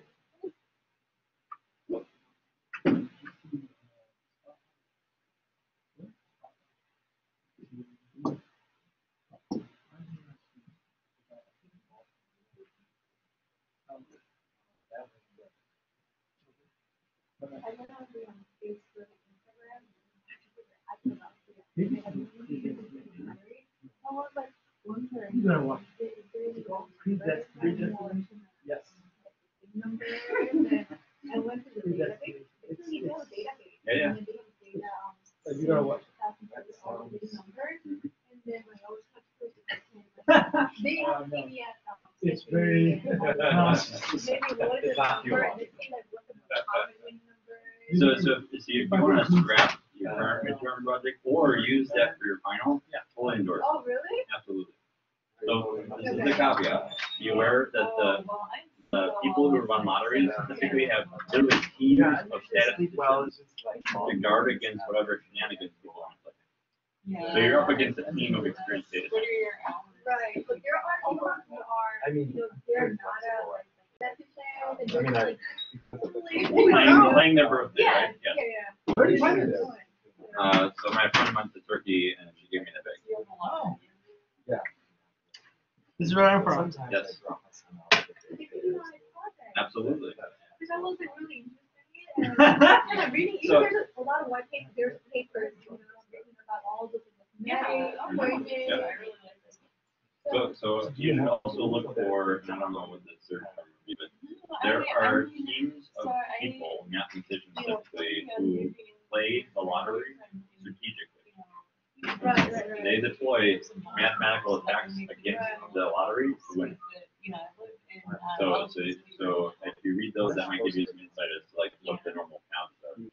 So the commute is much nicer right now. Yeah. Saying that, all the visits are, Yeah, but either way, the commute's not gonna be bad right now. I would better say than it's not after, as a more expensive for me. I guess this paper saying that, you know, even though there's like some strategies to apply. Who are they analyzing? Like normal people? So they're, analyzing some challenges and just like, you know, not. Yeah, but that normal people play. So popular is the keyword, right? People like the birthday, whatever else, right? Those are the popular strategies.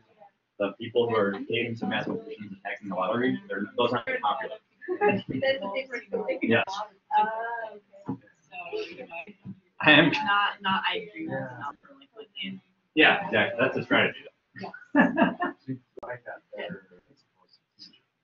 Taking out drugs and then goes on.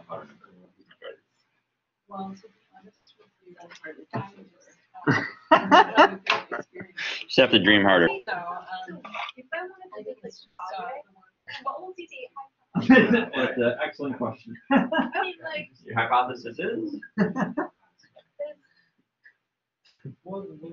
So she wants to come up with a testable hypothesis that you could use against historical lottery results to figure out what the future result will be. I've seen a similar, but yeah, for social security numbers. Yeah, but you're not winning the lottery with those. No, like, probably there, like, it's gonna be, probably. The social security numbers are generated based off of demographic data. They're not right. But it's, uniform distribution. I don't. And I also did, That's why. like, you can, You can know what I state you're would say, from. yeah, you can, I would say, if you have like a limited set of, social security numbers and you know information, you can figure out which number does what. Yeah, they're correlated. Yeah, cause like, people, like. Just tell me your social security number and I'll tell you all about it. But like, people used to do it, like, when grades used to be like posted like on paper, Right, by social security. it would be by social security number, so it's like not, like, kind of Jane's got an A and like they'll fail it, it's like social security number. But if you know, like it's a limited data set, right, So, like 30 people they're in so class, small. and you know that only one person is from Minnesota, you can go and figure out, like, they're assigned by factors in the hospital. Absolutely. People don't do it anymore, But I mean, like, I think. but like it used to be, and like I remember hearing people who would like try and figure out like who is like assigned to how, like, you know, who used to be top of the class, who had like stolen their spot, and they would, like, I'm like, where are you from? you know what I mean? Like, ask about your family and stuff, and now I know they like work with Minnesota and like the social security number starts that way. Yeah. That was a, So the characters are really difficult to learn. You know? number for each, Oh, right. like, digit was uniform. I mean, that was, I've seen it online, like, that was, like, for, like, data science video, like, you see, like, I don't know if That I don't know, I just know that there's, like, there is meaning in that number. Like, no, I think like the last four months, like, Yeah. the first two sections. All right, we're gonna get started. That's just. I never thought of it that way. Alistair, we're gonna get started. All right. So the lights are on. Hopefully you're more awake. Change your environment for you. All right. So out of all the things that I've told you, none of those are popular things to talk about as a data scientist. And I apologize for wasting all of your time because that's where I spend most of my work. But where people make a lot of money and spend a lot of concern is on time series analysis. And the reason for that is typically back to the question of predictive analytics. You typically want to be able to predict an anomaly, right? And an anomaly in a time series sense is different than sort of like a static set of data. And so this is a pretty straightforward sort of understandable plot of you have some variable that evolves over time and there's some variance to it, right? And that is sort of bounded by these safety ranges. But what you really care about is this region where it's wandering away from the norm, right? And so in this specific case, it's pretty straightforward to do that. So back to Esther's question about, do we actually need machine learning and predictive analytics? The answer is no in this case, right? Because for this data set, I can simply draw a lower threshold and I can draw an upper threshold. I'm not a machine learning person. I just did things that are useful for predictive analytic. Because the predictive analytic in this case is, if that value wanders outside of my human-defined safety ranges, it's bad. Does that answer your question about predictive analytics? So this is what I call like the dumbest first thing you should do. A lot of people get hyped into like, we have to collect data and we have to apply machine learning, and the answer is no, you don't, right? So the reason you don't is because a lot of time a human is good at coming up with some arbitrary threshold that is meaningful, right? Arbitrary in the sense of you just drew it, meaningful in the sense of if it exceeds that threshold, it's bad. Okay, so this is so simple, it almost never happens, but when it does, you should totally exploit the fact that you don't need machine learning, right? All right, there's some more complexity, but we can get over that too, right? So like, there's things that should always be within some bounds, but then there's other signals that are sort of periodically varying based on either the season or the time of day or the time of the week, right? Like maybe Amazon gets more sales on the weekends, we don't know, right? But they should allocate their servers based on that fluctuation. So there are some fluctuations. You can't just always assume everything's nice and even. All right, this one's a very nice snapshot of the current state of the art, I would say, about like a test people apply to the time series anomalies. But just to reemphasize, basically any sort of anomaly detection and discarding that you do, you have to be able to justify. If you can't say why you did it, then you probably shouldn't do it.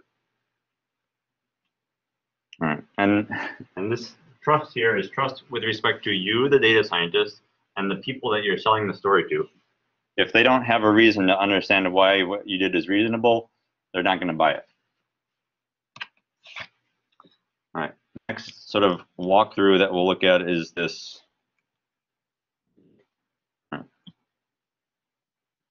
That opens up.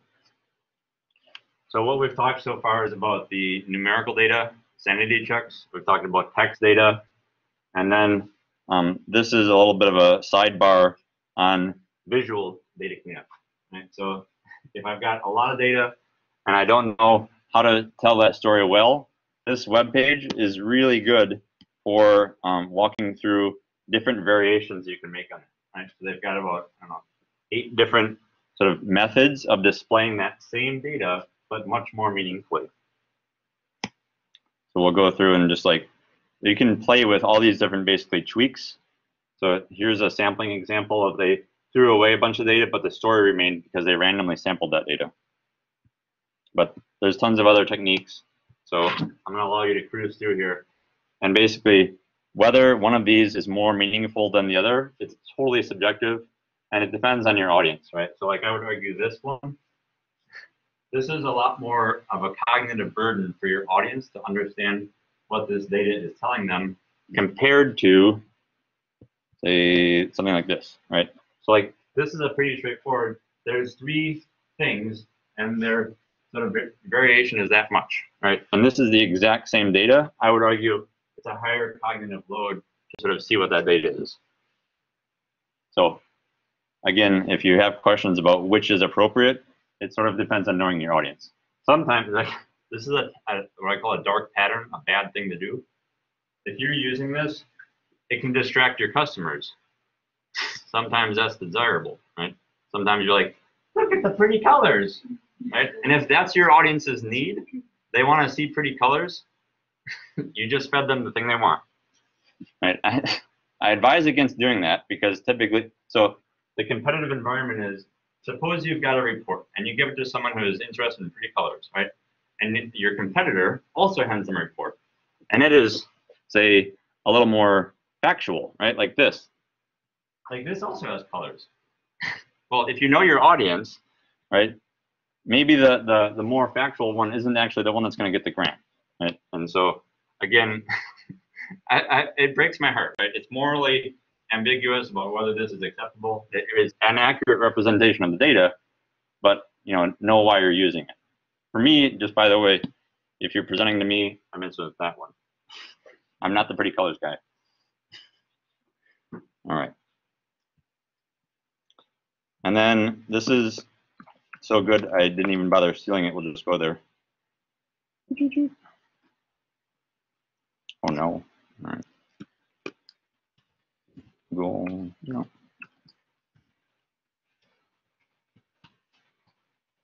There'll be a slight musical interlude while we find him. Just cleaned up my data. All right. So the argument being made in this website as a graphic here. So they start out with this really fancy diagram, and they basically like start removing everything. And they're going through sequentially all the different things that they're removing. And we'll see this again as it loops. But basically the argument they're making is the less information you present, the more precise and concise your story, right? So like, we're just saying like, what's the focus, right? What should our reader be drawn to? And again, this is a visual cleanup process because informationally speaking, they end up with the same result. But the way in which the story gets told is drastically different, right? This picture versus that one, way different visually, even though informationally it's the exact same thing. So I see people with too much time on their hands who want to like make a flashy thing get stuck on that first slide, whereas in the end, maybe the story that you want to tell is just more about the data, and you can be very, very concise. So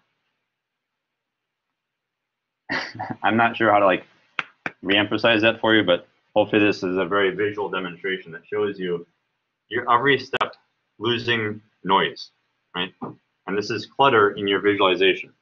So if you can drill down into what's important, that's very useful. And so there's a whole Edward Tufte like rant on why that is important. So we'll not subject you to that. All right, this is a little pro tip. When you're cleaning up your data, if you need to rename your columns, totally do that. It's a good idea. All right, so smoothing your data. This is, now we're approaching the end, so it's good timing. So smoothing your data basically is going back to that same idea of separating your signal and your noise. The thing you care about, the thing you don't. And so I'm not going to go into all the ways of which you should do it because it's pretty rare that I see anyone effectively use smoothing. Like if you throw out all your noise and you're left with just your signal, that's great for your customer, but you want to be explicit about what you threw out. So in some sense, you want to maybe more highlight the that's important and sort of filter out the things that are not, but still show them. So that's you still want to have that data present just to show people what the variances that you're ignoring. All right. And there's some explanation as the math of like there's an actual reason about why smoothing is tricky and it's not often used. All right.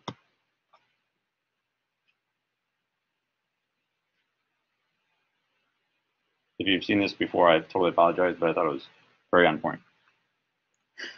If you don't get this joke, don't raise your hand. So the thing that you ran into in your homework was what I would consider missing data, right? Someone didn't include all the fields.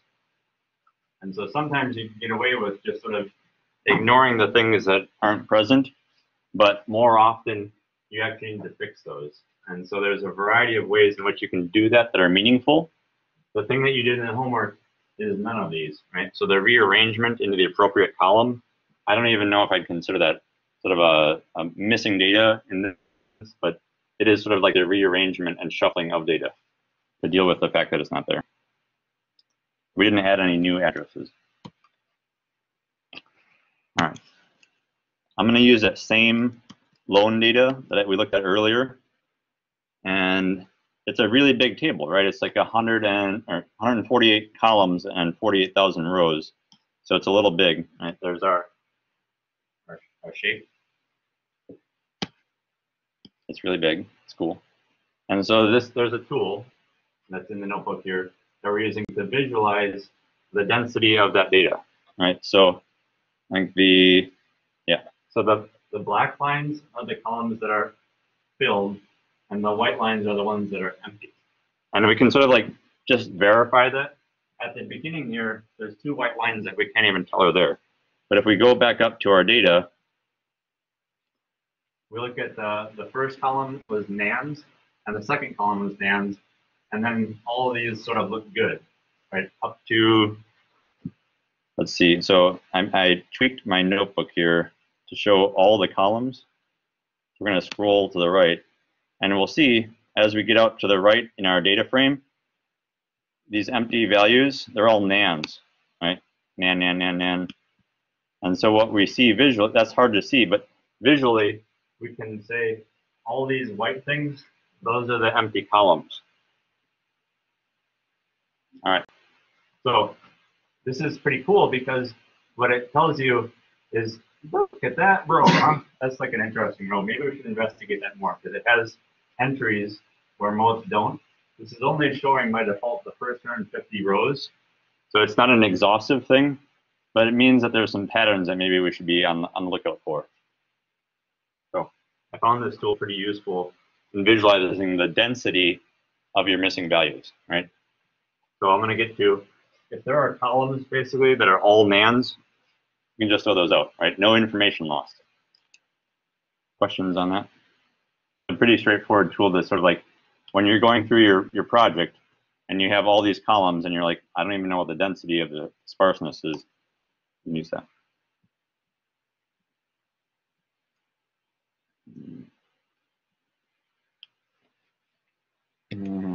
Yeah, so this is my personal like gut reaction. As soon as you see that everything's a nan, drop that thing, right? The more tricky thing to do is sort of like fill in your nans with a fixed value. If you really do need that column to be a thing, you can just set the entire column to be a single value, which may or may not be the right thing to do.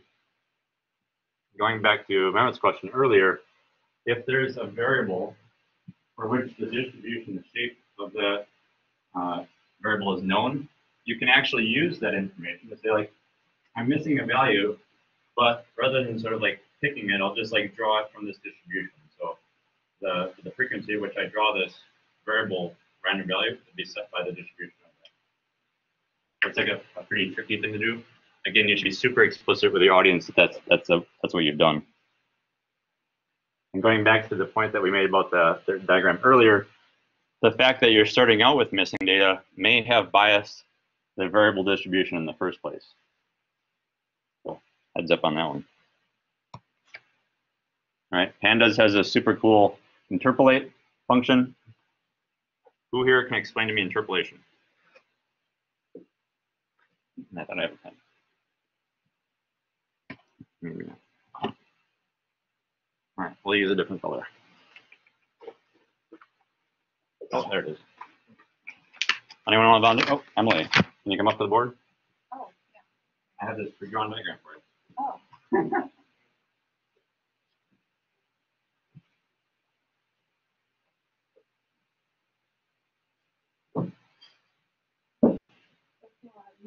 It is.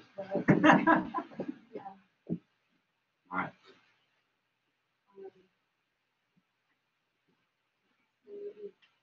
Kind of just basically if you know the values at certain time points, then you can guess what all of these values are at the time points that you don't So know. if this is the value that I'm missing, Yeah. I need to pick that up. I'll draw a big, huge dot. So basically, thank you very much. What she did was she used the adjacent points to fill in the missing value. That's relatively straightforward to describe, but if you had to hand code that, it'd be a hell of a mess. So happily, there's this nice interpolate function. It even allows you to do fancy things. Like if you only wanted to say, use the nearest neighbor, that's one approach, right? And so you can set the sensitivity to how many adjacent neighbors you use in that interpolation.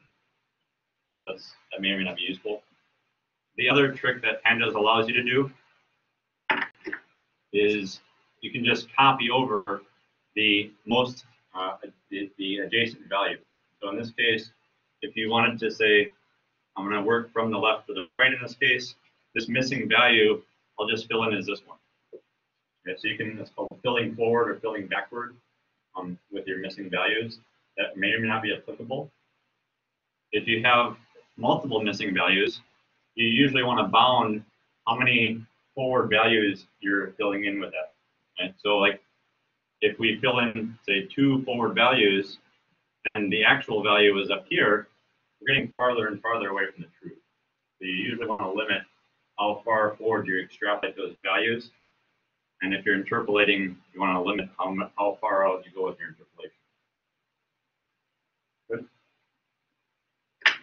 I think, so visually, these are relatively straightforward things to do. Mathematically, doing all that work yourself would be a hell of a lot of struggle. And so it's nice to just use the tools once you know they exist and the concept behind them. All right, so there was this really good article I had recommend you read it if you want. It's applying basically techniques that we've learned here in class so that you could do them using, for instance, k-nearest neighbors. And so if every row in your data frame is some independent entity, then you can figure out which rows are most adjacent to each other, and then use those adjacencies to fill in the nearest the missing values. So in this case, it was clear what the nearest values were because we're on this sort of like sequential plot. But if you have, say, 50 columns of data, it's not clear what nearness means in terms of, is one row like another row? And so you can actually use k-nearest neighbors to figure out where you should fill in based on. So you're still doing interpolation, but it's not in a linear set. All right, and read that. All right, we're almost at the end. So this is my little tip for the day. This is how I may or may not be successful. If you can figure out what your customer wants and then do that, and find another customer and satisfy them, right? And find another customer and satisfy them, you've got multiple projects going on at once. That means if one person like gets hit by a bus or like leaves, right, you've still got something to work on. So I would advocate work on typically 2 to 3 things at once, so that if anything goes wrong, you can still recover your career. Questions on that? I happen to be teaching a night course at UMBC. Okay, so that's cool. And then build it off. All right, so the homework for tonight, and this is stuff you'll work on, is the fact that I've embedded some HTML in an XML file. So that's not super surprising. What we can do is apply a beautiful soup to it and parse that HTML, and then figure out how many links are in each web page, and then report that out in your notebook. So you'll notice we're not done with class. We ended the lecture a little earlier. So what I'm looking for, hopefully it's in here, yeah. So I'm going to hand out some paper. And it will take about 10 minutes or so to write down on paper what it is that you would do to solve that problem. You hand that up and back. Oh, good one.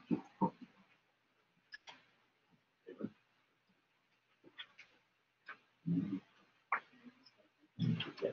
You want to type your plan on your notebook? And whatever spare paper you do not use, I'll take back. But write down on paper. So there is a temptation. You have a laptop with you. I understand the temptation. So the temptation is, if you're in front of your laptop, you just start typing things, right? And the danger is, I don't know why, but that sort of like locks out some creativity. So I'm advocating, sketch it out on paper, and then tell me the story, raise your hand and say, I've got what I think is a plan of attack. So, yeah, on the assignment. So, yep. So imagine this is where you use your brain to figure out what would an XML file that contains HTML pages look like, and how would I parse that using Beautiful Soup, right? And so using Google to sort of like, what libraries exist or whatever, like that's fine, but I'm advocating write down your plan on paper.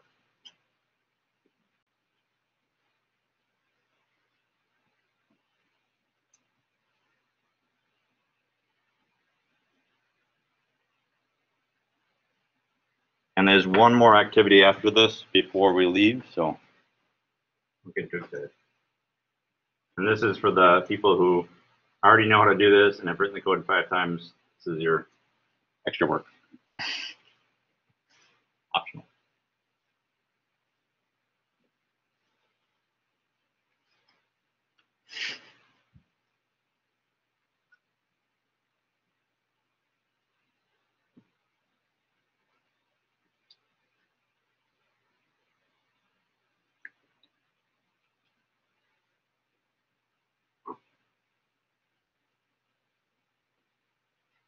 So the great thing about this paper, it's free. You can sort of like sketching out what does XML look like, and where do you think that would land. All of this is for you to start planning your attack before you've even seen the data or type any code on your computer.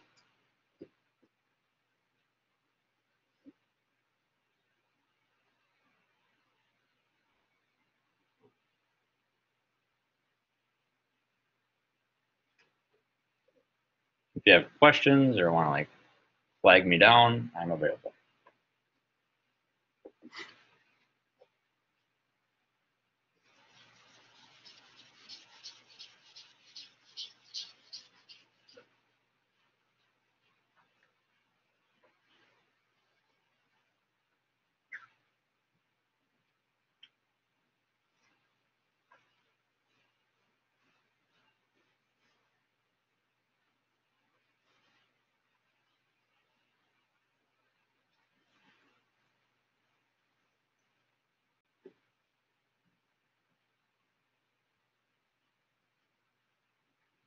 So the first one says some of the data contains Yes. HTML. That means not all the data. Right.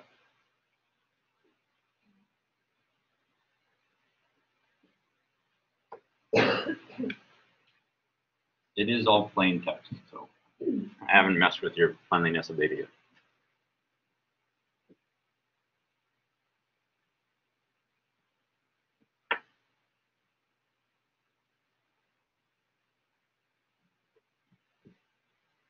If you're not sure what an HTML page is, please raise your hand and I will help you recall that.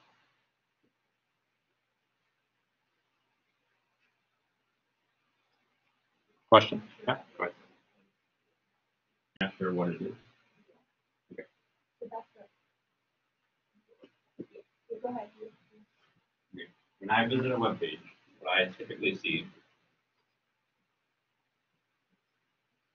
like, there's a title, there's a pretty picture, there's some text, there's a web link, and all this good stuff. All of that is encoded using a markup language. So HTML is hypertext markup language. And so this page is represented in code as what typically looks like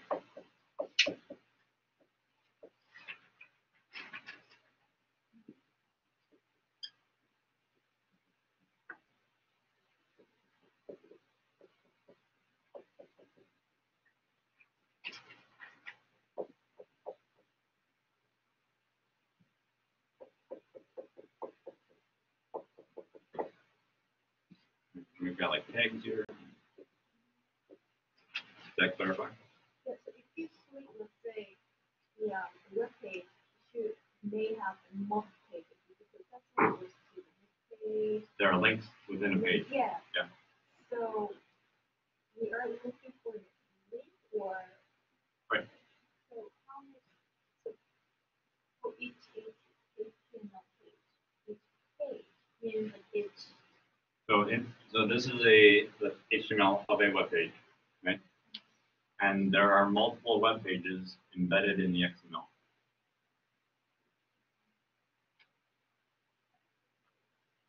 Not sure if that clarifies enough.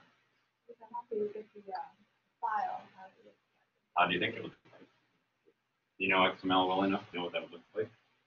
Kinda, yeah. Okay. Want to draw it on the board?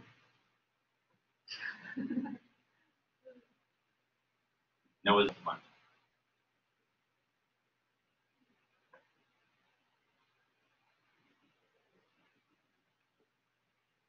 All right, so someone who's done or not doing anything, could you explain where you're at? David? What have you got?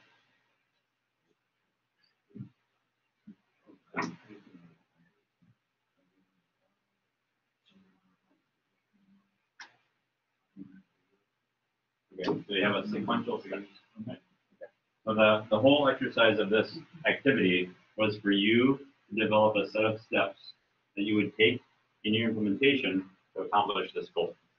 Right? So that's the whole exercise was just to figure out what a plan of attack would be. And the plan is sort of a set of steps that you're going to take. So that may or may not be right when you're faced with the actual data, but that's where we're at. All right. I will take all the paper that you have not used or even some of it if you want. There's anonymous questions up here. Our last exercise, you can hand that out. Maybe a couple of these. So write down on a paper one thing that you learned and another that you were not clear on.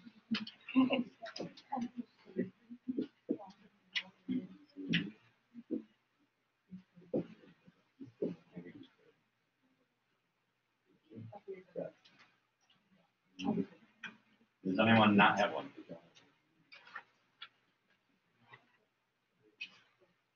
Yeah, sure. I'll collect anything.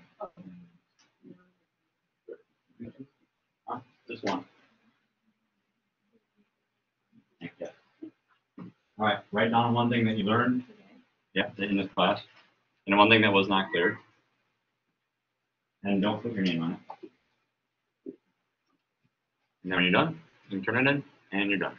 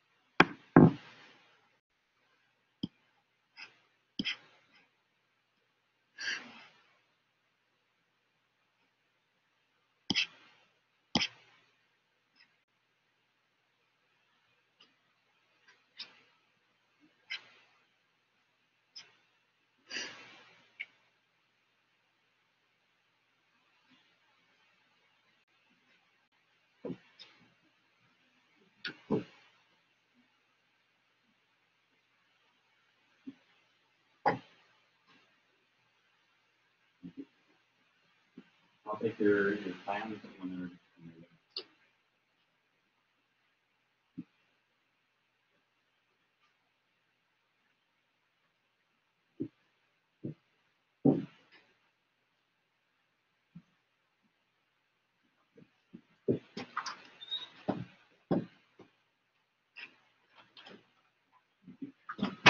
You have your.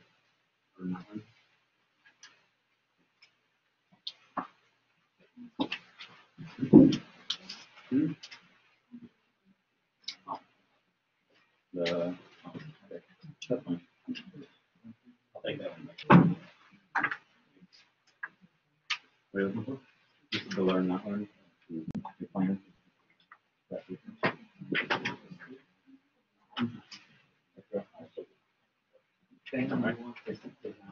Yeah. Unless you're like in a no, I don't. You. Yeah. Yeah. I'll take the. Okay. I'll take it.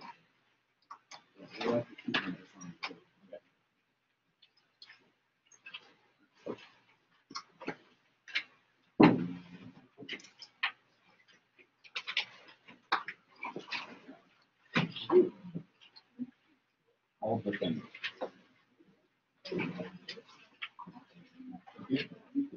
Are you keeping your plan? Are you keeping your plan?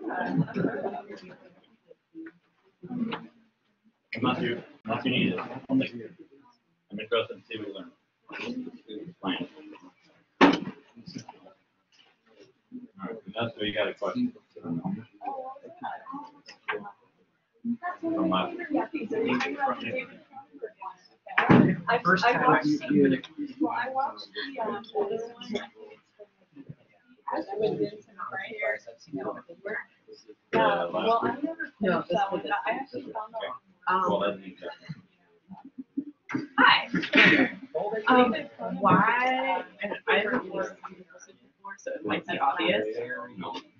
Why would you use a beautiful student like searching for the experience? I mean, So, I watched Yeah. that's actually the advanced version. Okay. Yeah, like why? This makes more sense to me than that. So I guess I don't understand why it's saving the way you from yourself. Tried it. Yeah. Well, if I didn't tell people to use beautiful soup, it'd be really hard.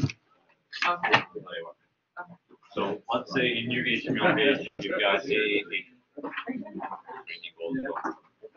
one with people. All right. All right. So all you're in some sense doing is looking for this. How many? But it's not even what it says. It's just how many times you see it. How many links there are. Well. And so the tough thing is you would need to figure out consistently where does this start and where does this end, and that's your block of thing to look within for the count. But you can, this is So we don't embedded care how many times this happens in the document, or how many times it happens. in the XML file. Okay. Now it makes sense. Right, which sounds pretty straightforward. But this is within, so this is like some XML thing of like page ID, right? Yeah. Which is not an HTML thing. We've only, so, And then there's another page that goes down. and so we care about how many this page versus how many and not how many are. I mean, like, it's Now there's seven hours. Good. All right. Oh, yeah, yeah. All right, question. I mean, that's something right? Like, they're like, yeah, it didn't make sense with my, I just like the creativity. You guys ready?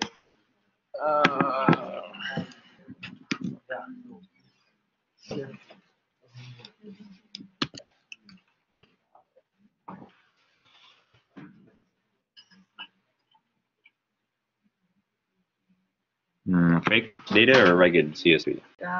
Regular CSV. Yes.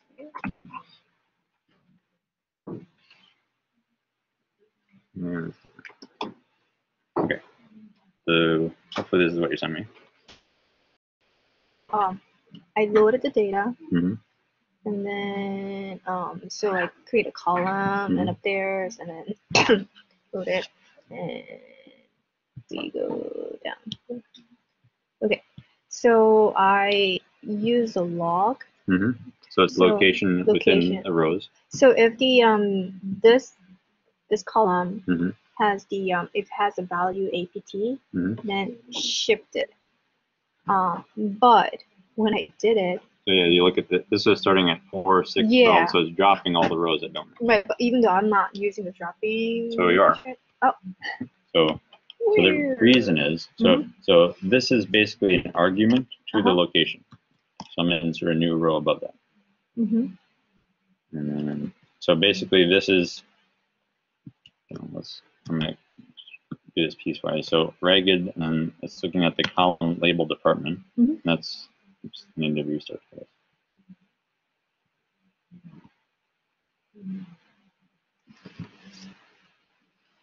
All right, so there's our first big.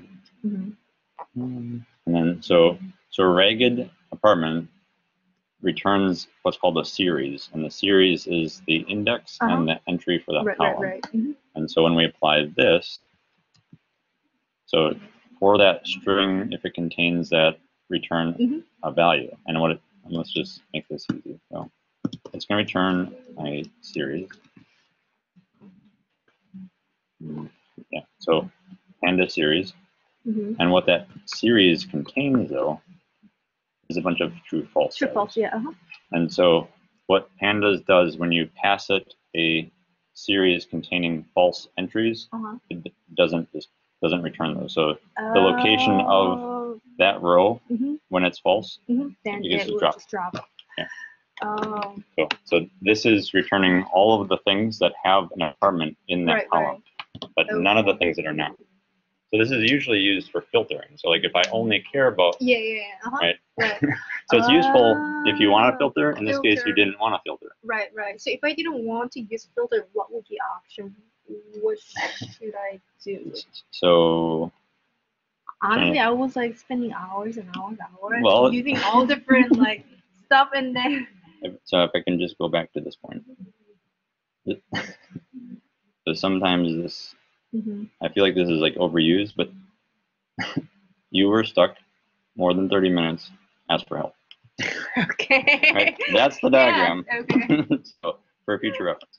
Thanks. But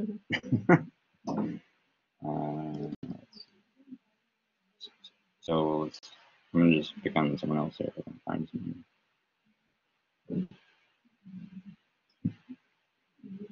So what would be your approach to solve this problem? So are you gonna do just? The funny thing, I didn't worry about solving this problem. I know that there are so many students here who have solved. So they just use the patterns, right? They use the regular expression. So, but what they were doing wasn't that much different than yours, because what they were looking for was, does this entry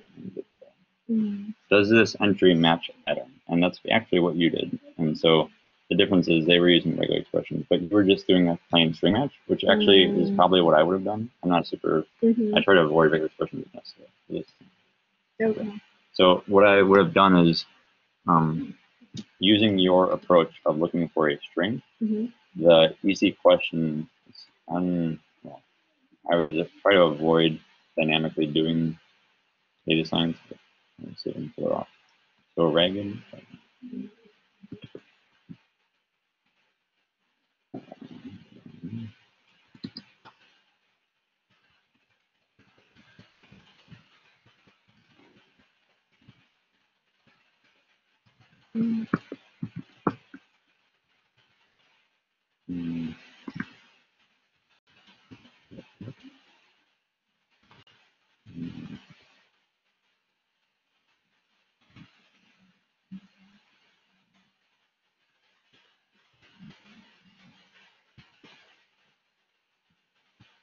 And then I was thinking about maybe to kind of like provide the data, the address, in the address the column, maybe Why would you use group by? That's the question. So some of the address has a apartment, and some Yes. of they don't have it. Yes. And so I cannot sort of like grouping them and they combine together later. So I think what you're saying, Mm-hmm. and we'll come back to this. Yeah. So what you're saying is if I go through these and I say this one has a 2-letter string in it, so we're going to take all the things that have a 2-letter string in it, and we'll apply the same operation of like shifting this 2 places over, Right. and then we'll find all the things that have an apartment in the apartment column, and we won't do anything to that. Right. And we'll shift all of these by 1. Right. I think that's what you're describing. Mhm. And so I think that this totally would work. Of like you could do a group by operation of like if this column contains 2 letters and it's a state, then we'll do the same operation. Mm-hmm. But that's basically what I'm going to do without doing a group by operation. So I'm going to do that. There's no, I can't think of an advantage to doing the group by, because if you just do that same operation by row, Mm-hmm. you get the same result. Right. Okay. And so maybe conceptually, Mm-hmm. you're applying the same function to all the rows, Mm-hmm. and I don't see an advantage of applying it, like clustering it into all Right. these rows are the same and then applying operation once. That's true. There we go. If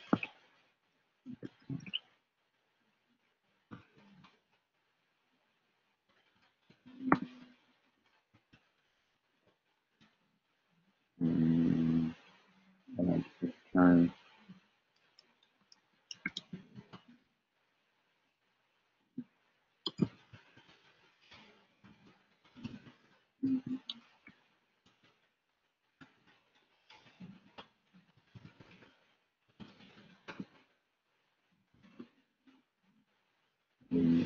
so I'm making a function, and the function basically does your string matching. Mm-hmm. So if that APT is in the row APT, And then it's going to return that string. So if there's a match, then it will say, I found a match. And if there's not a match, the else statement, then it won't do anything. It won't return anything. Right.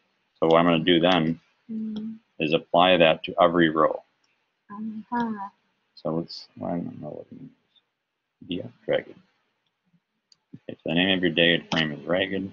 Mm-hmm. So I do a ragged result. Find this.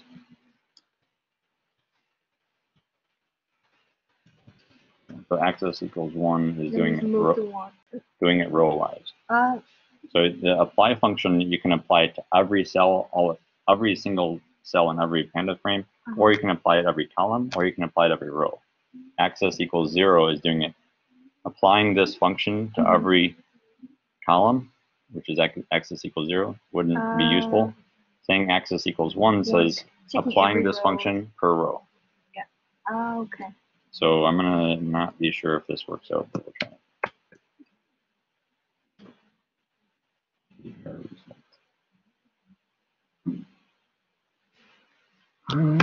Where did I use result?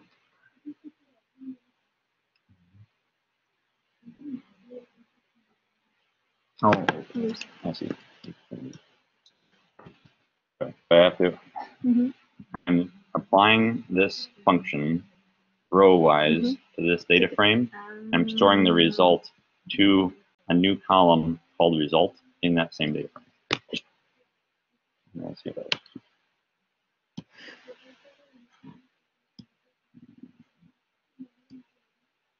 Yeah. Okay. So how do I?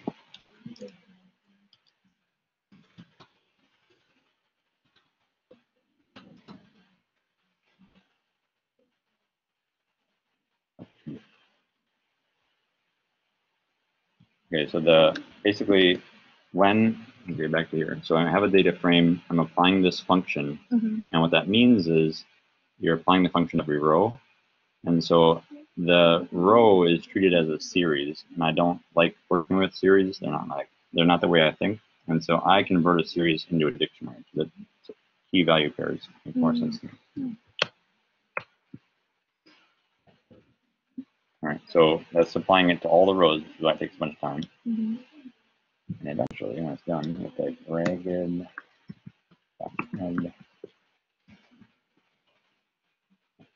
So let's see. Oh, look at that. Perfect.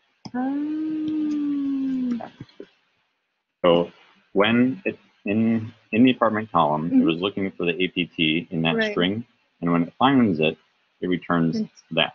there. Otherwise, if that didn't match, we do nothing. Oh, so I can do, okay, for each category, which is like the address or state. Zip code. And I will email this to you. Yeah, that would be great. So this, I will kind of finish it up and then see how it works, and then I can drop those columns. so I would like call this like APT old, street old, state old, zip, Zip and then instead of result, call it like apartment actual, street Yeah, actual, right? okay. Whatever. Yeah. And so the important, why spend time on this? Because this mentality of writing a function to apply to each row Yeah. is really useful. Because there's typically a transformation that you want to do to a row to get back something new. This is it. Right. The apply function. Sounds pretty good. All right. Yeah, I Send can this. feel like that all of the spending and this, oh my god, all 6 hours and using all different like functions and strategies to figure it out and Yeah, like, that kills me. Yeah. When I hear that, students are like, it's not that you're not. It's, to me, you're not productively using your time. Yeah. But I mean, at the same time, I kind of learning, like, you know. Oh, different okay. functions and stuff, so, Hopefully, there's some use. Yeah. Thanks a lot. All right, you're welcome. In your email.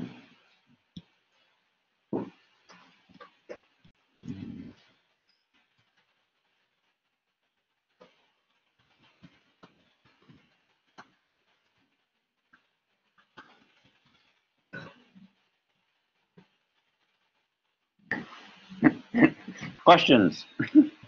Sorry for not recognizing that you were waiting. All right. What can I do for you then? All right.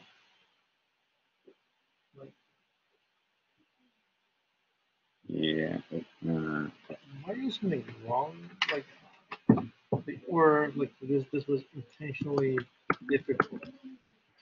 Which homework we're talking about? This one. Okay. What's the question? So I tried to get like encoding the UFDC, but I still get this. Oh yeah. So was it intentionally like this way or? So I'm not. Did you need to use encoding? I mean, it doesn't make any difference. That's why I tried without using it. So let's see the content. Content is also messed up. Well, it's not messed up. That's the way that. Oh, and what are you reading into? What? Control. Oh. Okay. So you're. Creating XML file. Yes. So back in the homework assignment. Yes. Okay, I got it. It's a very reasonable question. All right. So I provide you an XML file. Yeah. Second step, use a module to parse the XML. Okay. You're not doing that. Not using that. You're using Beautiful Soup. To parse that.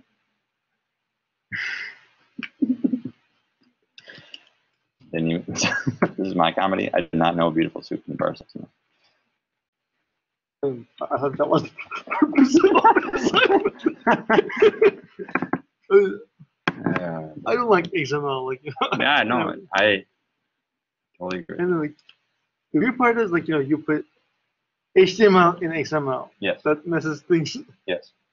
So I think if we read through here, we will find that it is not parsing. So the thing here is the tags of the HTML are basically encoded for XML. And so you have to decode. So these tags of the ampersand and the whatever the left caret and the right caret are, those are not being decoded by this XML library. I'm gonna use another library. Or I mean, like Beautiful Soup parsers because I get content. Yeah. See, like, agreed, but it's not decoded. parsing. Yeah. The other thing is C data. There's two ways to encode tags within XML. One of them is C data, and I don't know what the other name of the other one is. C data versus decoding. Encode. Yeah, that's it.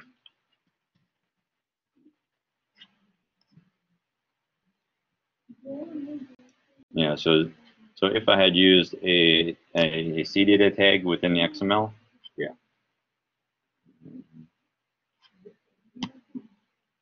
Yeah, so C data is for escape text. Or like Okay, here we go. So this is what I'm claiming, is that this C data tag makes the HTML readable, okay. but it's not that safe. And so the more proper encoding is to switch it over into this expanded format, which I'm not sure what it has a name or not.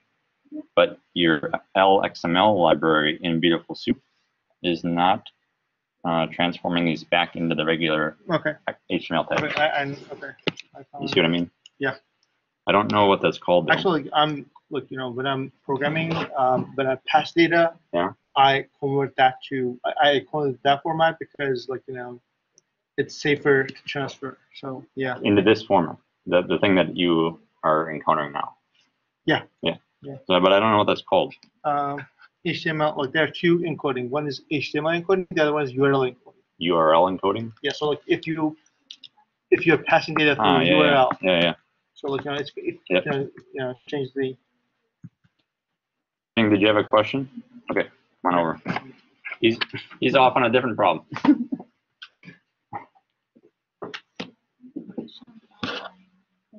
Okay.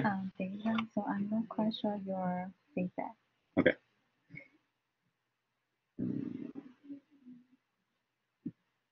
So is that like I didn't clear the proposal? So what I was looking for was, can you scroll back up to where your testable hypothesis is? Like. So I want to choose the top 3 reasons to affect the housing price. Does that make sense? Okay, so let's write that down. I'm looking for my blue pen. It's easier to read. Anyways, this doesn't erase very well on the board. So top 3. Okay, top 3 factors for house price. So that's what I would consider a characterization of the data. Like, if you look hard enough, you will find an answer. But what I'm asking for is for you to make a prediction about what the answer should be. Oh, okay. So what do you think the top 3 are? Okay. Do you have a guess? Maybe the area, like some area is close to the school. Or, yeah. What's another one? So the type of the house, like maybe have. If you have that as a category, you could look at that. Okay, and then one more. So I'll let you think about it, but that's the point, right? And then you can, so once you have a guess, you can go back to your data and say, is that correct or not? And you may be wrong. Being wrong about the test isn't a bad thing. It just means that your guess wasn't accurate. Right? So that means you learned something. So if that, I guess, is not related to the score of your grade, right? So that's what I was trying to say in lecture, is that, like, you could make a hypothesis, and if you're always right about your hypotheses, you're not actually making very useful guesses, right? You're just stating obvious facts. So if you make a guess, let's say only one of your 3 guesses was actually valid, that means now you learned something about what the actual top 3 are. Because if you had just sort of like not done this part and said top 3 and be like, and then like it reports out 3 things and you're just like, okay, that's what it is. Right? But like this is reaffirming or changing your knowledge. Okay. So do you check my data? Do I check your data? I mean, is that okay? Yeah. Well, the easy question is, how many rows and how many columns are there? And if it's a lot. I mentioned in the email. Yeah, you have enough data, I'm sure. Yeah. Okay. Right, because like more than 1,000 rows and more than 10 columns, which I think you do. My concern is if you don't have enough data, you might not be able to conclude appropriately with it. Like if you have 3 rows and 5 columns, you're just like, I don't know. Yeah. Not very challenging. You're welcome. Oh, that's okay. I have to find my pen. Just gonna print each one and then just so it's no. Instead of print you, whatever you want to do.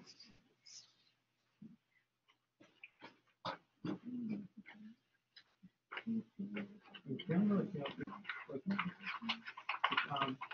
if you want to do like, you know, something meaningful, but before doing this, you write a function, right? Thank you. Post the solution of the last week homework. Yes, I can do that. Okay, thank you. So, parameters, and you know,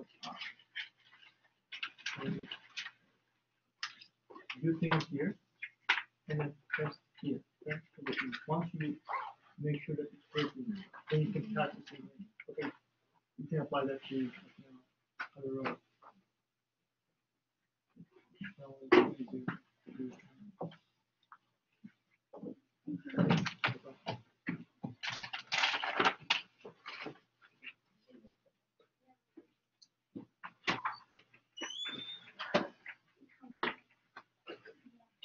I think this works. Maybe. Yeah. What was your break? How was my break? I was on a meditation retreat. Really? Yeah. Enjoyed it? Yeah. Oh my gosh, Very useful. that's good. You also enjoyed Yeah. implications? Yep. All week with no talking. Very nice. What's that? All week with no talking. I mean, There was no talking during the week. The whole week was silent. for you or? Yes. Oh, okay. Well, also I was in a nature area, and so there was no noise. Oh, Less relevant. yeah. For the first time in my life, I camped this summer. Okay, that's cool. And that was really nice. The weather was good then, hopefully. Yes, I mean, it was during summer. It was during summer. Sure. You know, Is that your, yeah, I'll take those. That's Is fun. this useful? Which one? The review activity? Like you redo things, I'm not sure we're gaining knowledge about them or not.